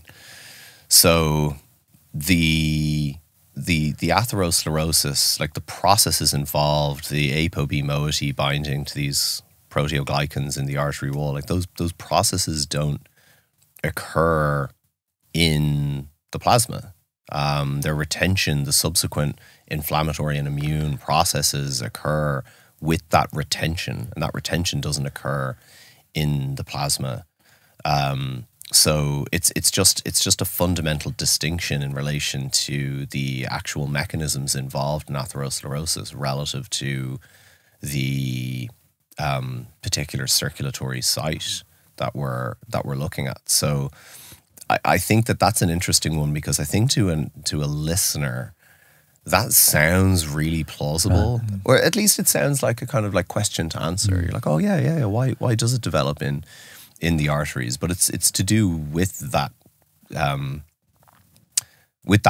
of LDL circulation and the spillover then of plasma containing LDL into the artery, and the fact that those processes are processes that occur from that initial retention. So the penetration is obviously a factor, but really what it is that the net retention of that particle in the artery wall, and those processes don't occur in veins necessarily. Is there something even within the arterial system that makes certain spots susceptible? I haven't looked at this, but it seems like, you know, the arteries, you know, feeding the heart and then also the brain, there seems like there's certain spots where it's more likely for this to become an issue. Yeah, there do appear to be spots that are sensitive to the actual process of retention, specific sites within the arterial intima specifically. The processes that then occur in response to that. So let's say we then have the mounting of immune and inflammatory responses occur without the, you know, and kind of with the potential for protective compounds like vitamin E essentially kind of nullified. And so oxidation of that particle that has been trapped occurs in ways that may be specific to the site of binding and the site of retention. The nature of the actual buildup of the atheroma in that artery itself, and the kind of processes that result in these immune cells obviously migrating to this site and then, you know, basically getting stuck and it all kind of forming part of these kind of fatty streaks and the nature of the actual injury in the artery wall itself. So there does seem to be something about the actual site of binding and retention and the characteristics of that, you know, binding site that do make the processes that occur subsequently to that retention what they are as far as. Would it be fair to say that not all of the mechanisms in pathophysiology is fully understood, and that there's still science to be conducted there, but that level of uncertainty doesn't refute the evidence and the studies that we have showing earlier intervention, getting ApoB containing lipoproteins down, leads to better health outcomes? Could those two things both exist? Like, is that sort of a fair comment? They do exist. Yeah. You know, the first consensus statement from the EAS was on causality of LDL, and it was synthesizing genetic studies, epidemiology, randomized control trials, the totality of evidence that we have to support that this risk factor is the causal pathway of atherosclerosis and cardiovascular disease. The second statement, which Jan Boren led, was published 3 years later. So the first statement was 2017, and then 2020 they published a second statement, which was much more focused on the mechanisms of transcytosis, exocytosis, all of these kind of really nitty-gritty detailed processes.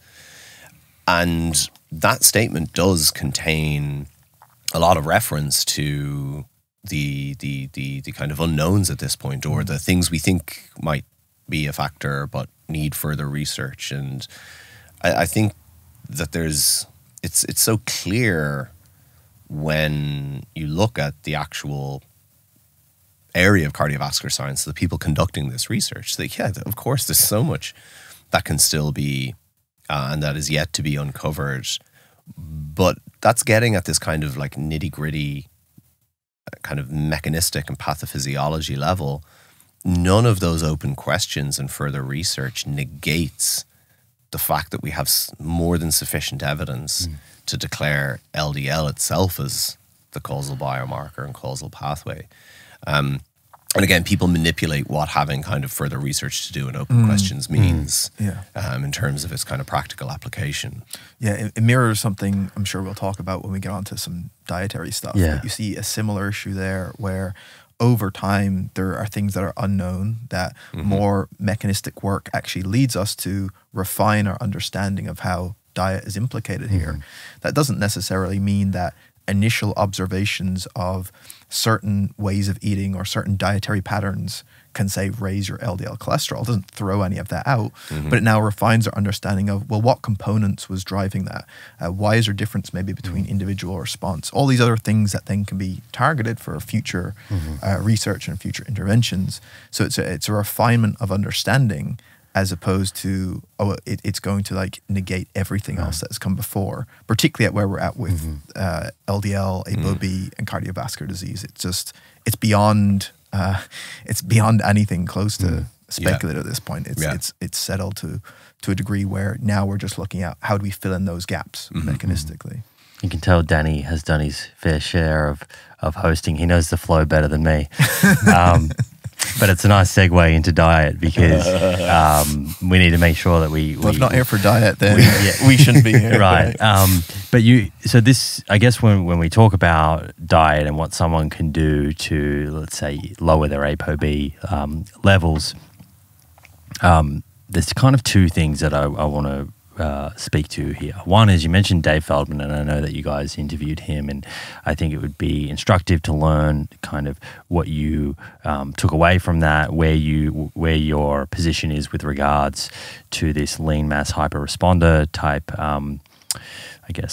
theory or construct that Dave Feldman has put together, and seemingly a number of people online are sort of following.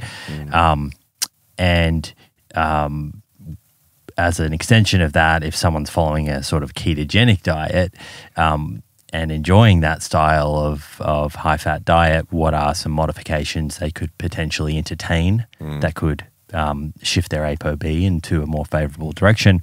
And then we can just, talk outside of that, just diet in general for someone who's not following a ketogenic diet. What are the sort of main principles or characteristics of a diet that they could consider? So let's start with Dave Feldman.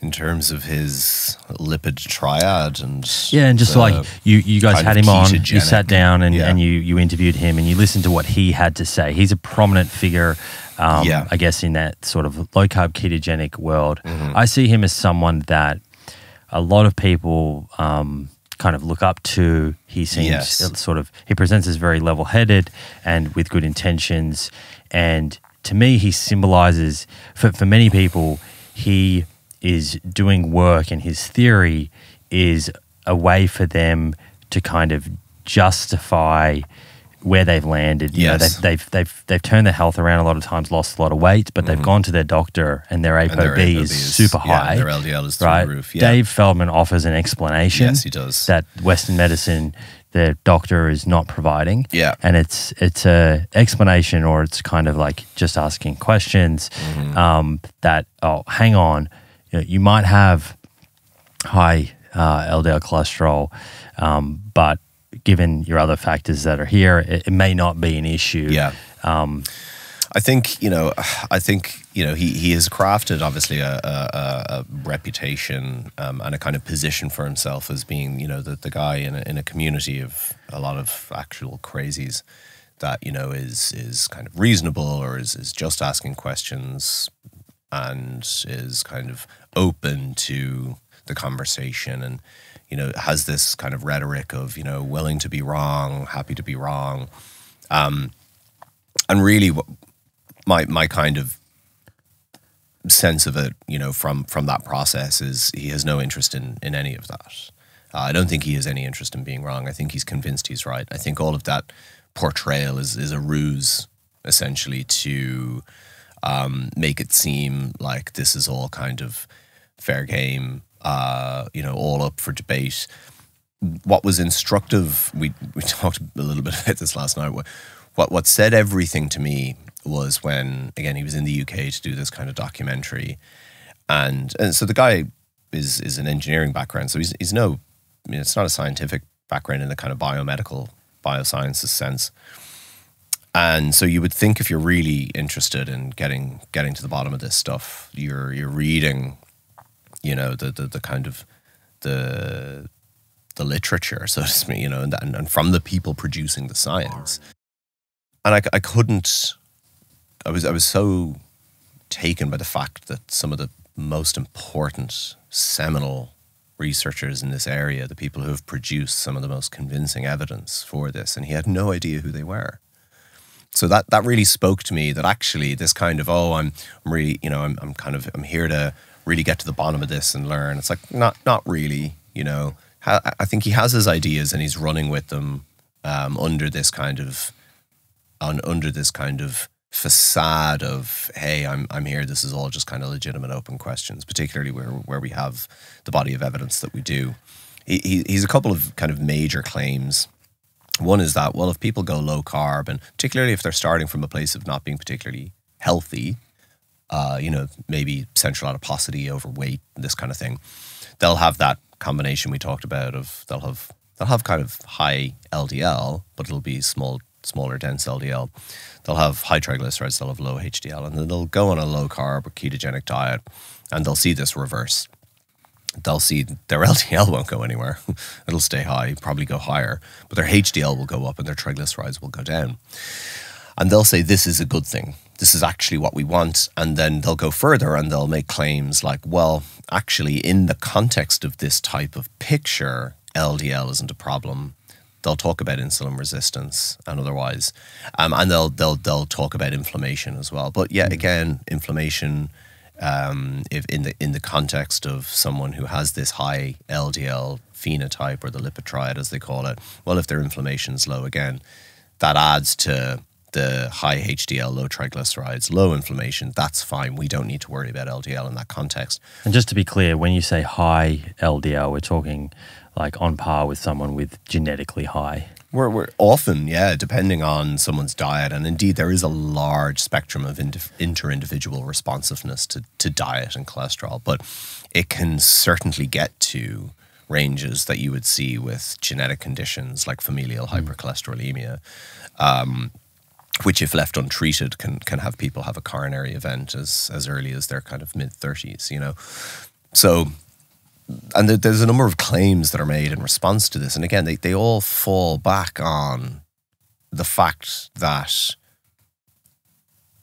what they're offering as what they think is a claim or a contrary stance on the evidence, or a piece of evidence that, oh, well, it can't be LDL because of this other evidence, is simply just a part of the overall evidence base that exists. Like we discussed the inflammation thing earlier. It's not an independent causal pathway. It's a systemic biomarker that is important if someone has both high LDL and high inflammation. But lowering LDL will lower that person's risk independent of inflammation. And they just have a lot of contradictory perspectives on all of this. Like Danny mentioned earlier, the Framingham offspring study, which even if that's their claim, and they rely on that study a lot, it's clear in that data that if you had the phenotype of high triglycerides and low triglycerides and high HDL, having lower cholesterol was preferable and associated with a lower risk than higher cholesterol in that cohort.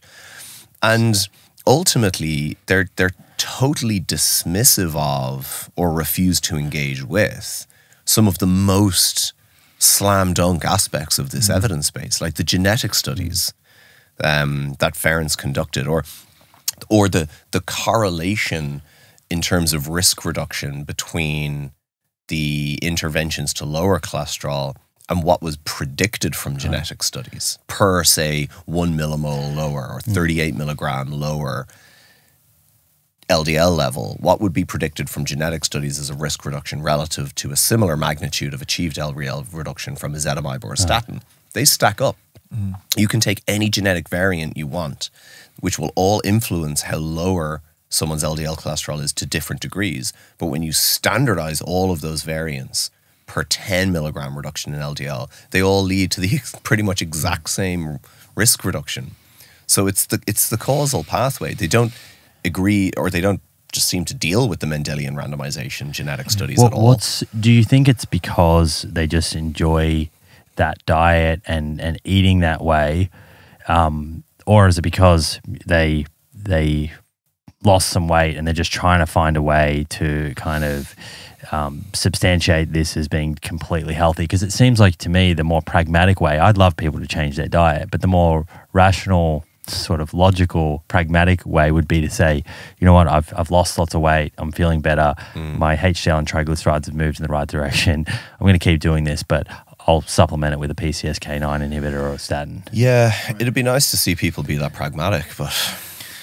And I mean, I can't really speak to the psychological intricacies involved. I'm sure behavioral scientists would have a field day looking at this, but there could be many things involved of why people choose to row in behind a certain narrative like that. I think part of it is because often when they've experienced that success, it's been predicated on hearing that here is a different approach. This is different to what you've been told before. Maybe you've even been lied to before. And so when they see success on that, then of course it's like, well, everything else then was a lie, right? So it builds in a distrust of previous information they maybe have came across. And yeah, I don't know, on an individual, for someone, I think there's something nice about thinking there's no problem. Then in terms of people who perpetuate the idea, there's another set of incentives that are at play there, especially once you have this almost reinforcing loop of people praising you for work you do and for maybe telling you very positive anecdotes of how it's helped them. And that community you've now built is predicated on not accepting some of these things that you've previously denied. So there's a whole set of things involved, and I don't want to presume it's always with malice intention. I think sometimes a lot of this is subconsciously, it may feed into incentives that are important to humans.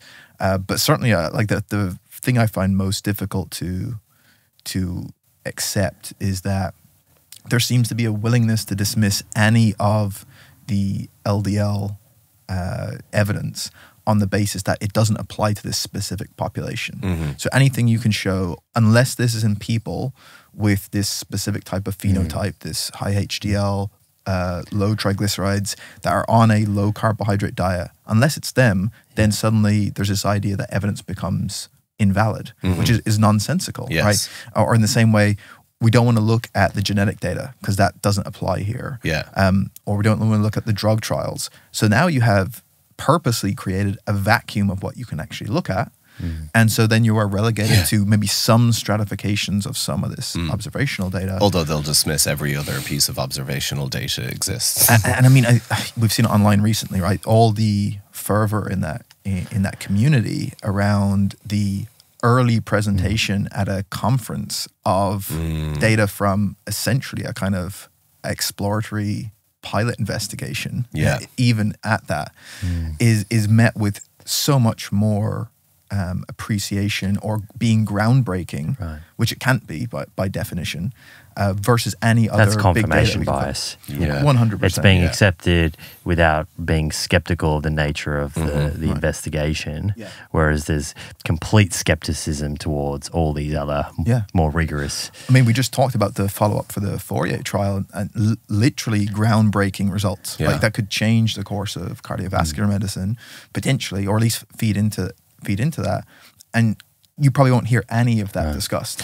I just hope there's a bunch of people who are listening and are keeping their their minds open. Maybe they will change, consider some of the different drugs, or consider modifying their diet. So from that perspective, if someone's listening and they've been in that community, things are going well, lost some weight, enjoying the keto diet, ApoB's high, listening to what you guys have to say, they actually want to act on that, make some dietary modifications. What are they doing within the keto framework? Yeah. So the simplest, so they're enjoying essentially a high fat diet. That doesn't necessarily have to be, of course, absent all carbohydrates. And there's two kind of modifications within that dietary pattern that would really be the most efficacious, that they would kind of almost have to do.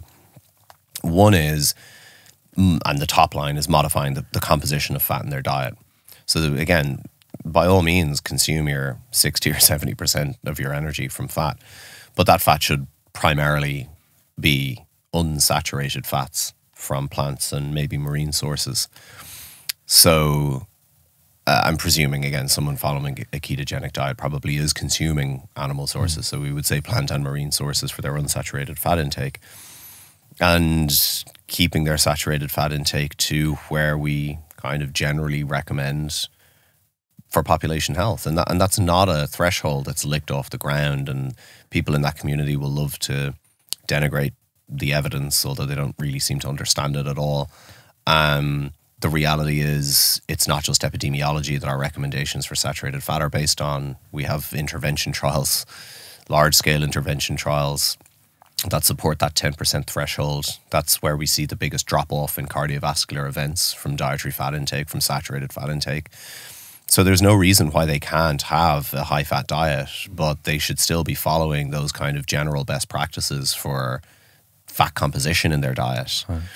And so that will naturally occur by eating less what and more of what? Yeah, I mean, they'd want to be obviously probably selecting for kind of leaner sources of meat, maybe non-fat dairy sources, because they're going to be consuming a lot, I imagine, of animal produce generally.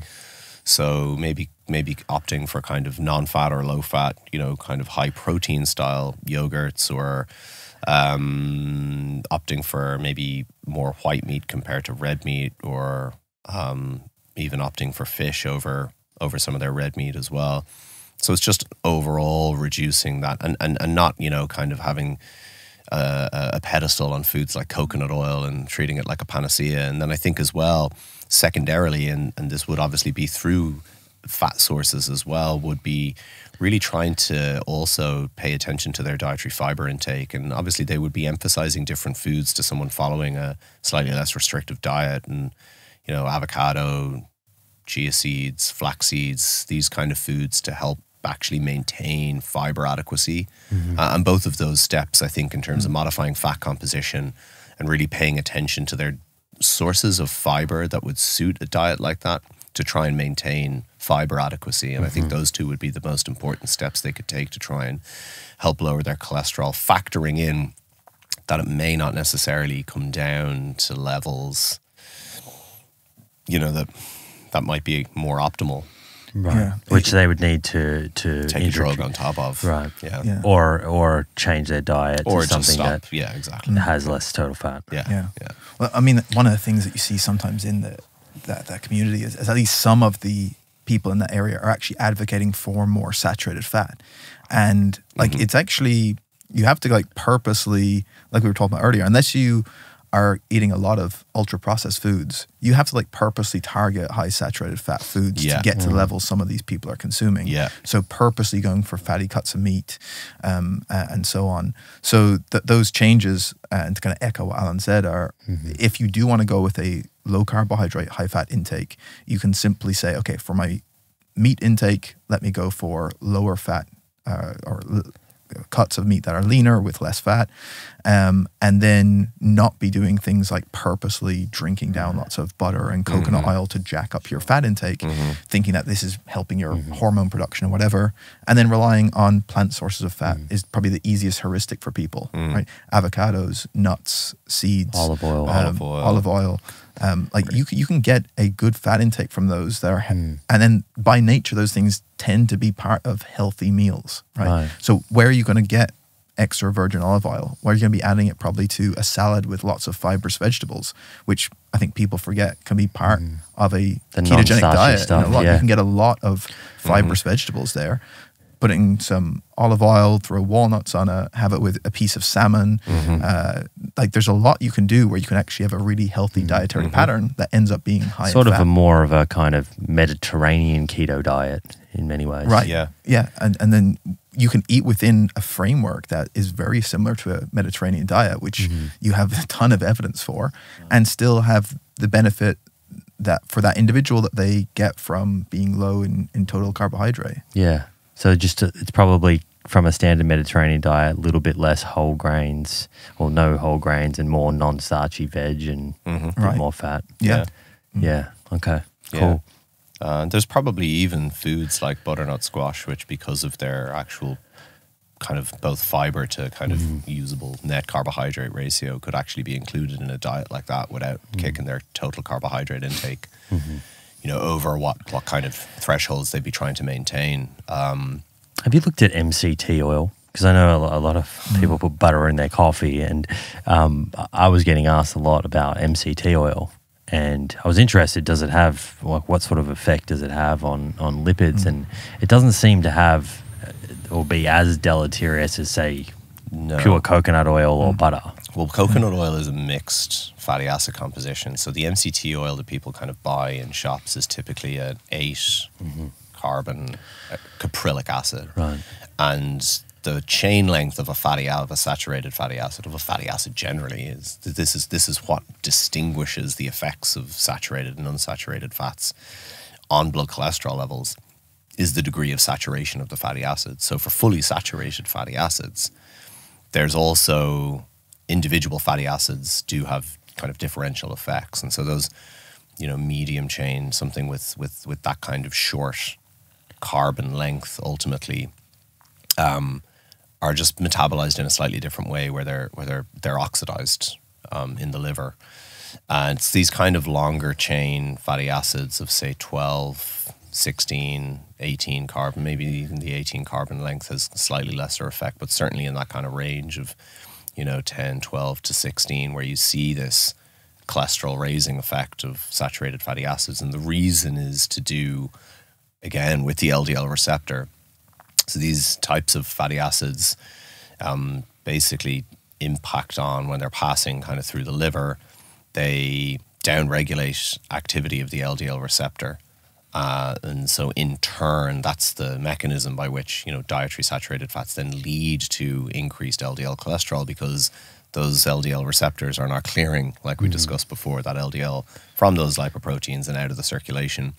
And unsaturated fats have the opposite effects, and it seems to relate to, again, their degree of unsaturation. So polyunsaturated fats have the greatest effect on increasing LDL receptor expression, and they influence a range actually of postprandial fat metabolism factors that ultimately lead to a better postprandial state of fat metabolism. But the most important ratio within the context of dietary fat influencing circulating cholesterol levels is the relationship between saturated and polyunsaturated fat. And this is probably one of the most robust findings of the impact of diet on any physiological processes. It goes back 70 years. It's the tightest control of studies that we have. They're metabolic ward studies, controlling energy intake, maintenance energy intake, manipulating only the source and type of fat in the diet. But the reason why we want way more unsaturated fat than we do saturated fat is because saturated fats impact on blood cholesterol and LDL cholesterol is twice that of the cholesterol lowering effect of polyunsaturated fats. So this is why we want this particular balance where, the vast majority, 3/4 almost of your total fat intake should ideally be unsaturated fats of a mix of kind of mono and polyunsaturated fats. This is a really interesting point. And I think so now switching to like the plant-based community, where often there's a message of just total fat reduction. Yeah. Right? That message comes from a sort of a background of research, and I know you've covered it, looking at considering cardiovascular disease. So people have this idea that, for heart health, I should just lower total fat. So it might be a kind of the first time that someone's hearing this idea that no, polyunsaturated fats actually have a cholesterol lowering effect. Yeah, the total fat content of the diet really is a secondary factor to the composition of fat within it. And yes, there is this kind of handful of terrible studies that remain to be. And I think the plant-based community and people within the plant-based community and you and others have done a really good job of making it clear to people that, that kind of the Ornish-Esselstyn kind of research really it's not good science. They're not reliable conclusions, and we really shouldn't be. And they're all, they're kind of at this point they haven't really been kind of replicated, and there's very little within that evidence base to justify the 10% threshold for total fat. Even other interventions, the broad study, these other trials that have tried to get people to this threshold, often as well, what's interesting is they largely fail. If it's a free living intervention, people kind of bottom out at like 17%. So, but just as a justification, there's almost little to no evidential justification for trying to get dietary fat to that threshold. And I think for people following an exclusively plant-based diet, I think it makes the diet pretty miserable and unnecessarily restrictive, because sources of fat in the diet from a plant-based perspective are foods that really can make it, olives, olive oil, nuts, seeds. They're really what kind of can enhance the quality of a dietary pattern in an exclusively plant-based context, from the kind of additional nutrients to fiber to polyphenols in olive oil and otherwise. So I think I find it both at the level of evidence and just putting our nutrition hats on. I find it a really difficult justification, and one that I just don't see any real reason or recommendation for. Yeah, I think that's comforting news for people, because there's a fair bit of fear. Yes. Yeah. Right. And it can be quite pragmatic, right? It's not to say that someone now needs to focus on how do I get my polyunsaturated fat intake as high as possible on my plant-based diet, but rather like eating in line with those food-based recommendations of this overall dietary pattern. And that's actually something I was thinking about when you mentioned the MCT oil, of even if we were to take that, okay, this doesn't have the same LDL raising effect, you could still say, well, why would someone conceivably want to stay eating their ketogenic diet and getting a huge contribution from MCT oil? Well, first of all, you have a couple of pragmatic problems. One is the gastrointestinal distress can be pretty incredible from that. And then secondly, the more of that you're consuming on the basis of, well, it's kind of a saturated fat, but it's not having this effect. It's like, but now you're having an isolated oil outside of the context of food, that you're now missing out on that calorie and fat contribution from foods which have other nutrients. There's an opportunity of benefit. cost. Right. Yeah. And the same thing here with low fat. If you're avoiding olive oil because your total fat intake goes too high, well, now you're missing out on the polyphenols and other compounds in that. You're missing out on the nuts and seeds that contain other types phytosterols. So there's a whole, again, it comes back down to this dietary pattern issue, which we talk about, because it's thinking of one food as one nutrient is misguided, right? Well, I think we've kind of basically summarized, just for anyone, through the saturated, polyunsaturated fat point that you made, and then also increasing fiber. I think as well with the plant-based context, similarly, people don't want to go hog wild with coconut oil. No. Because again, while a kind of, an 8 carbon length MCT that's refined just to be that specific fatty acid essentially might not necessarily have the cholesterol raising effect of other saturated fats. That's not coconut oil. Coconut oil is a food matrix of saturated fatty acids, and it does have a cholesterol raising effect. Mostly lauric acid, isn't it? A lot of lauric acid. And caprylic, and So it does jack up cholesterol. And it does jack up cholesterol. Right. So again, and none of this is necessarily, I think, problem when you're starting to talk about diet is when everyone starts taking it to the extreme. By all means, include coconut oil, but just don't be putting it in coffee or anything like this. Yeah.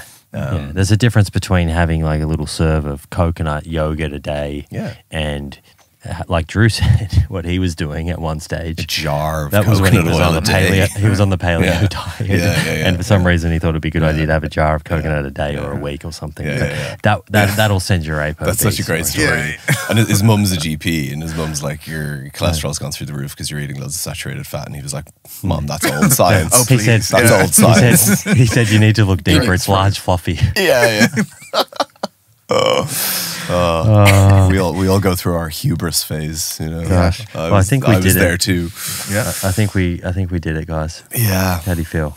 Is there anything that we missed that you wanted to add? As far as diet, no. I mean, I think people will often point to carbohydrates and say, well, there's an increase in triglycerides, and this is a big narrative in the low carb community as to why, you know. But we know, particularly from James Anderson's research, it's actually the triglyceride raising effect of carbohydrate really relates to the type and the refinement and the fiber content of those carbohydrates. So, the idea that kind of consuming whole grains or fiber-rich legumes is going to be something that has that effect versus, say, a lot of white rice or refined sources. Again, it's something that just really, it may be a concern for someone with a high refined starch and sugar intake, but for a lot of listeners that are going to be really looking at improving diet quality, it's just not going to be something that they need to worry about. Yeah.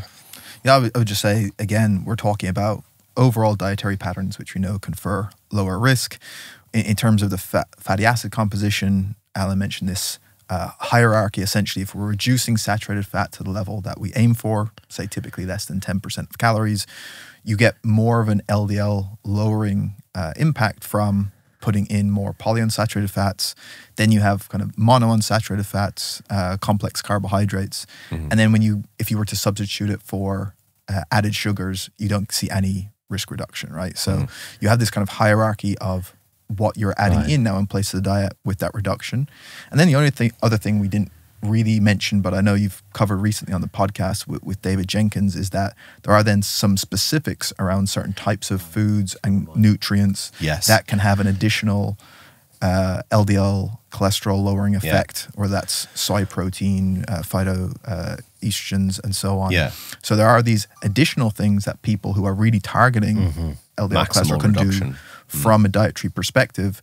And again, that can be brought back into the context of, okay, there's these specific individual nutrients and foods, but then we can also make that part of an overall dietary pattern as well. Yeah, I like the dietary portfolio in that it kind of focuses on what you add. So you can look at your current diet, and you don't have to think about just completely abandoning that if you don't want to, and you can sort of draw on all these different food groups and supplements that have been shown to be helpful. And it's given in terms of foods and also in portion sizes that are very doable. They're not major changes that someone needs to overhaul. On the top of, and that's the thing about the portfolio, it's based on the top of an already healthy dietary pattern. These are some changes that people could do conceivably quite easily. Unless they're scared of soy, for example, which is maybe a large part of the community who need to lower their cholesterol. Gyno is a big risk. I remember that episode we did, and I think you had a bottle of soy milk or something, and it fell off the table. I just opened it, it's sitting there with a bottle of soy milk. Oh, Alan Flanagan, always full of gags. Have you dedicated an episode to LP(a)? No, not specifically. You haven't? Okay. No. Without going into lots of details, you just mentioned it earlier, kind of flippantly. People may have heard of it, but what would you want people to know about LP(a), or just kind of be aware of? It might be something that they learn more about in the coming years. Well, it looks like it's probably going to be declared the kind of the second causal biomarker for atherosclerotic cardiovascular disease. It's kind of like an LDL molecule, essentially, with some differences. And we don't have to get into the kind of protein technicalities, but it's similar to an LDL, slightly different. It expresses this little a, so it's not necessarily in a kind of, but some characteristic differences. But LP(a) is certainly in the epidemiology, just again, linear association with cardiovascular disease. It's been noted as part of the picture of some of the intervention trials in terms of lowering it, but there's been to date, and it's being kind of developed now, the previous interventions that have all been on the major LDL lowering drugs that we have really don't directly target Lp(a). It seems to be primarily driven by genetics. There's very little evidence that we have that diet makes a kind of a meaningful difference to Lp(a).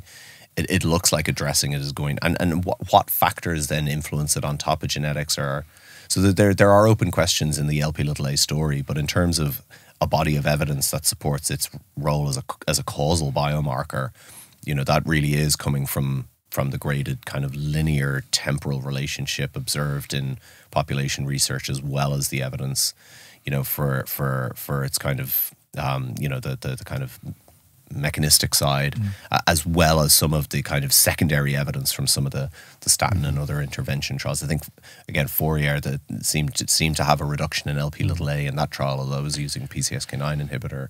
So yeah, it probably is going to become a kind of a direct target for treatment. But what agents are going to be used to achieve that are still in kind of development. Yeah. So I guess that's the important distinction, right? That changes that we see in reducing LDL cholesterol don't necessarily have that impact with Lp(a). Certainly from a dietary perspective.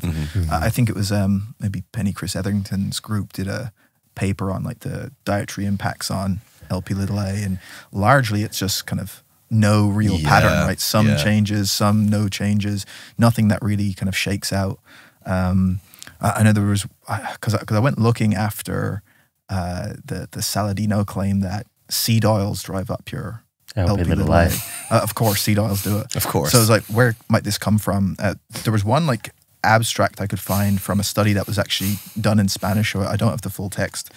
That he didn't necessarily link to, but it was the only thing I could think of. Maybe where is this coming from? That looked at a dietary substitution in 40-something people, and they seemed to show that there was.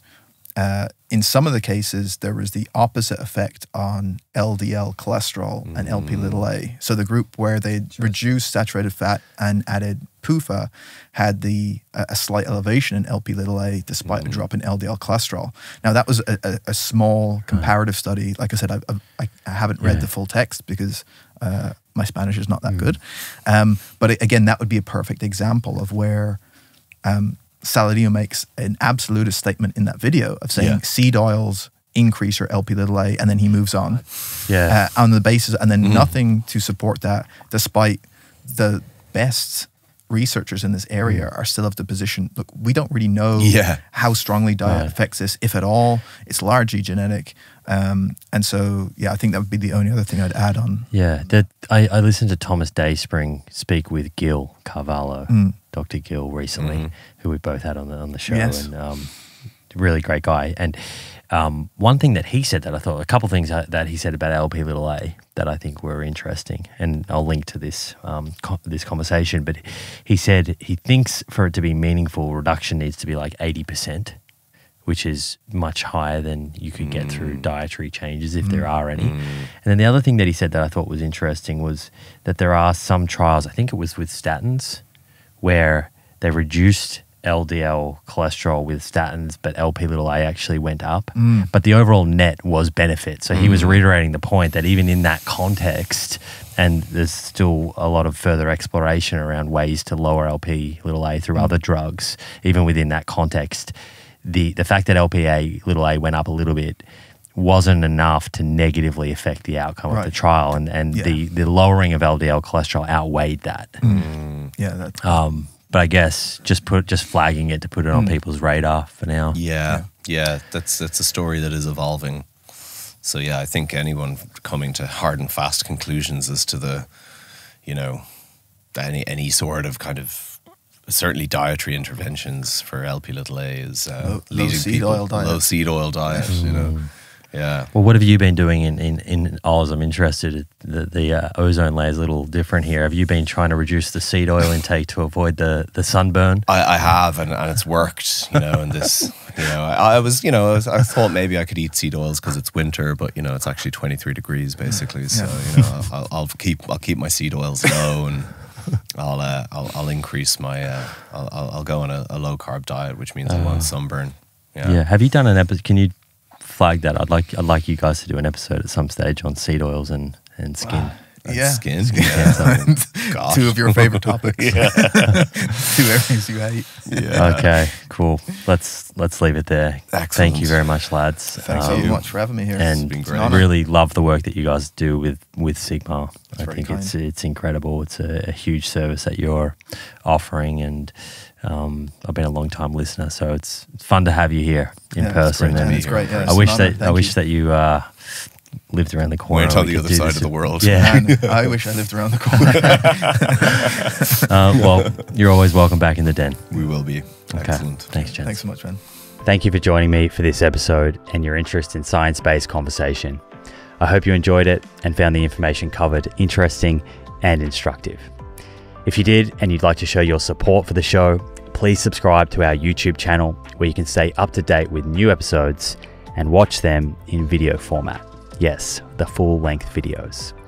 Please also consider subscribing to the show on the Spotify and/or Apple Podcast app, wherever you enjoy listening to podcasts.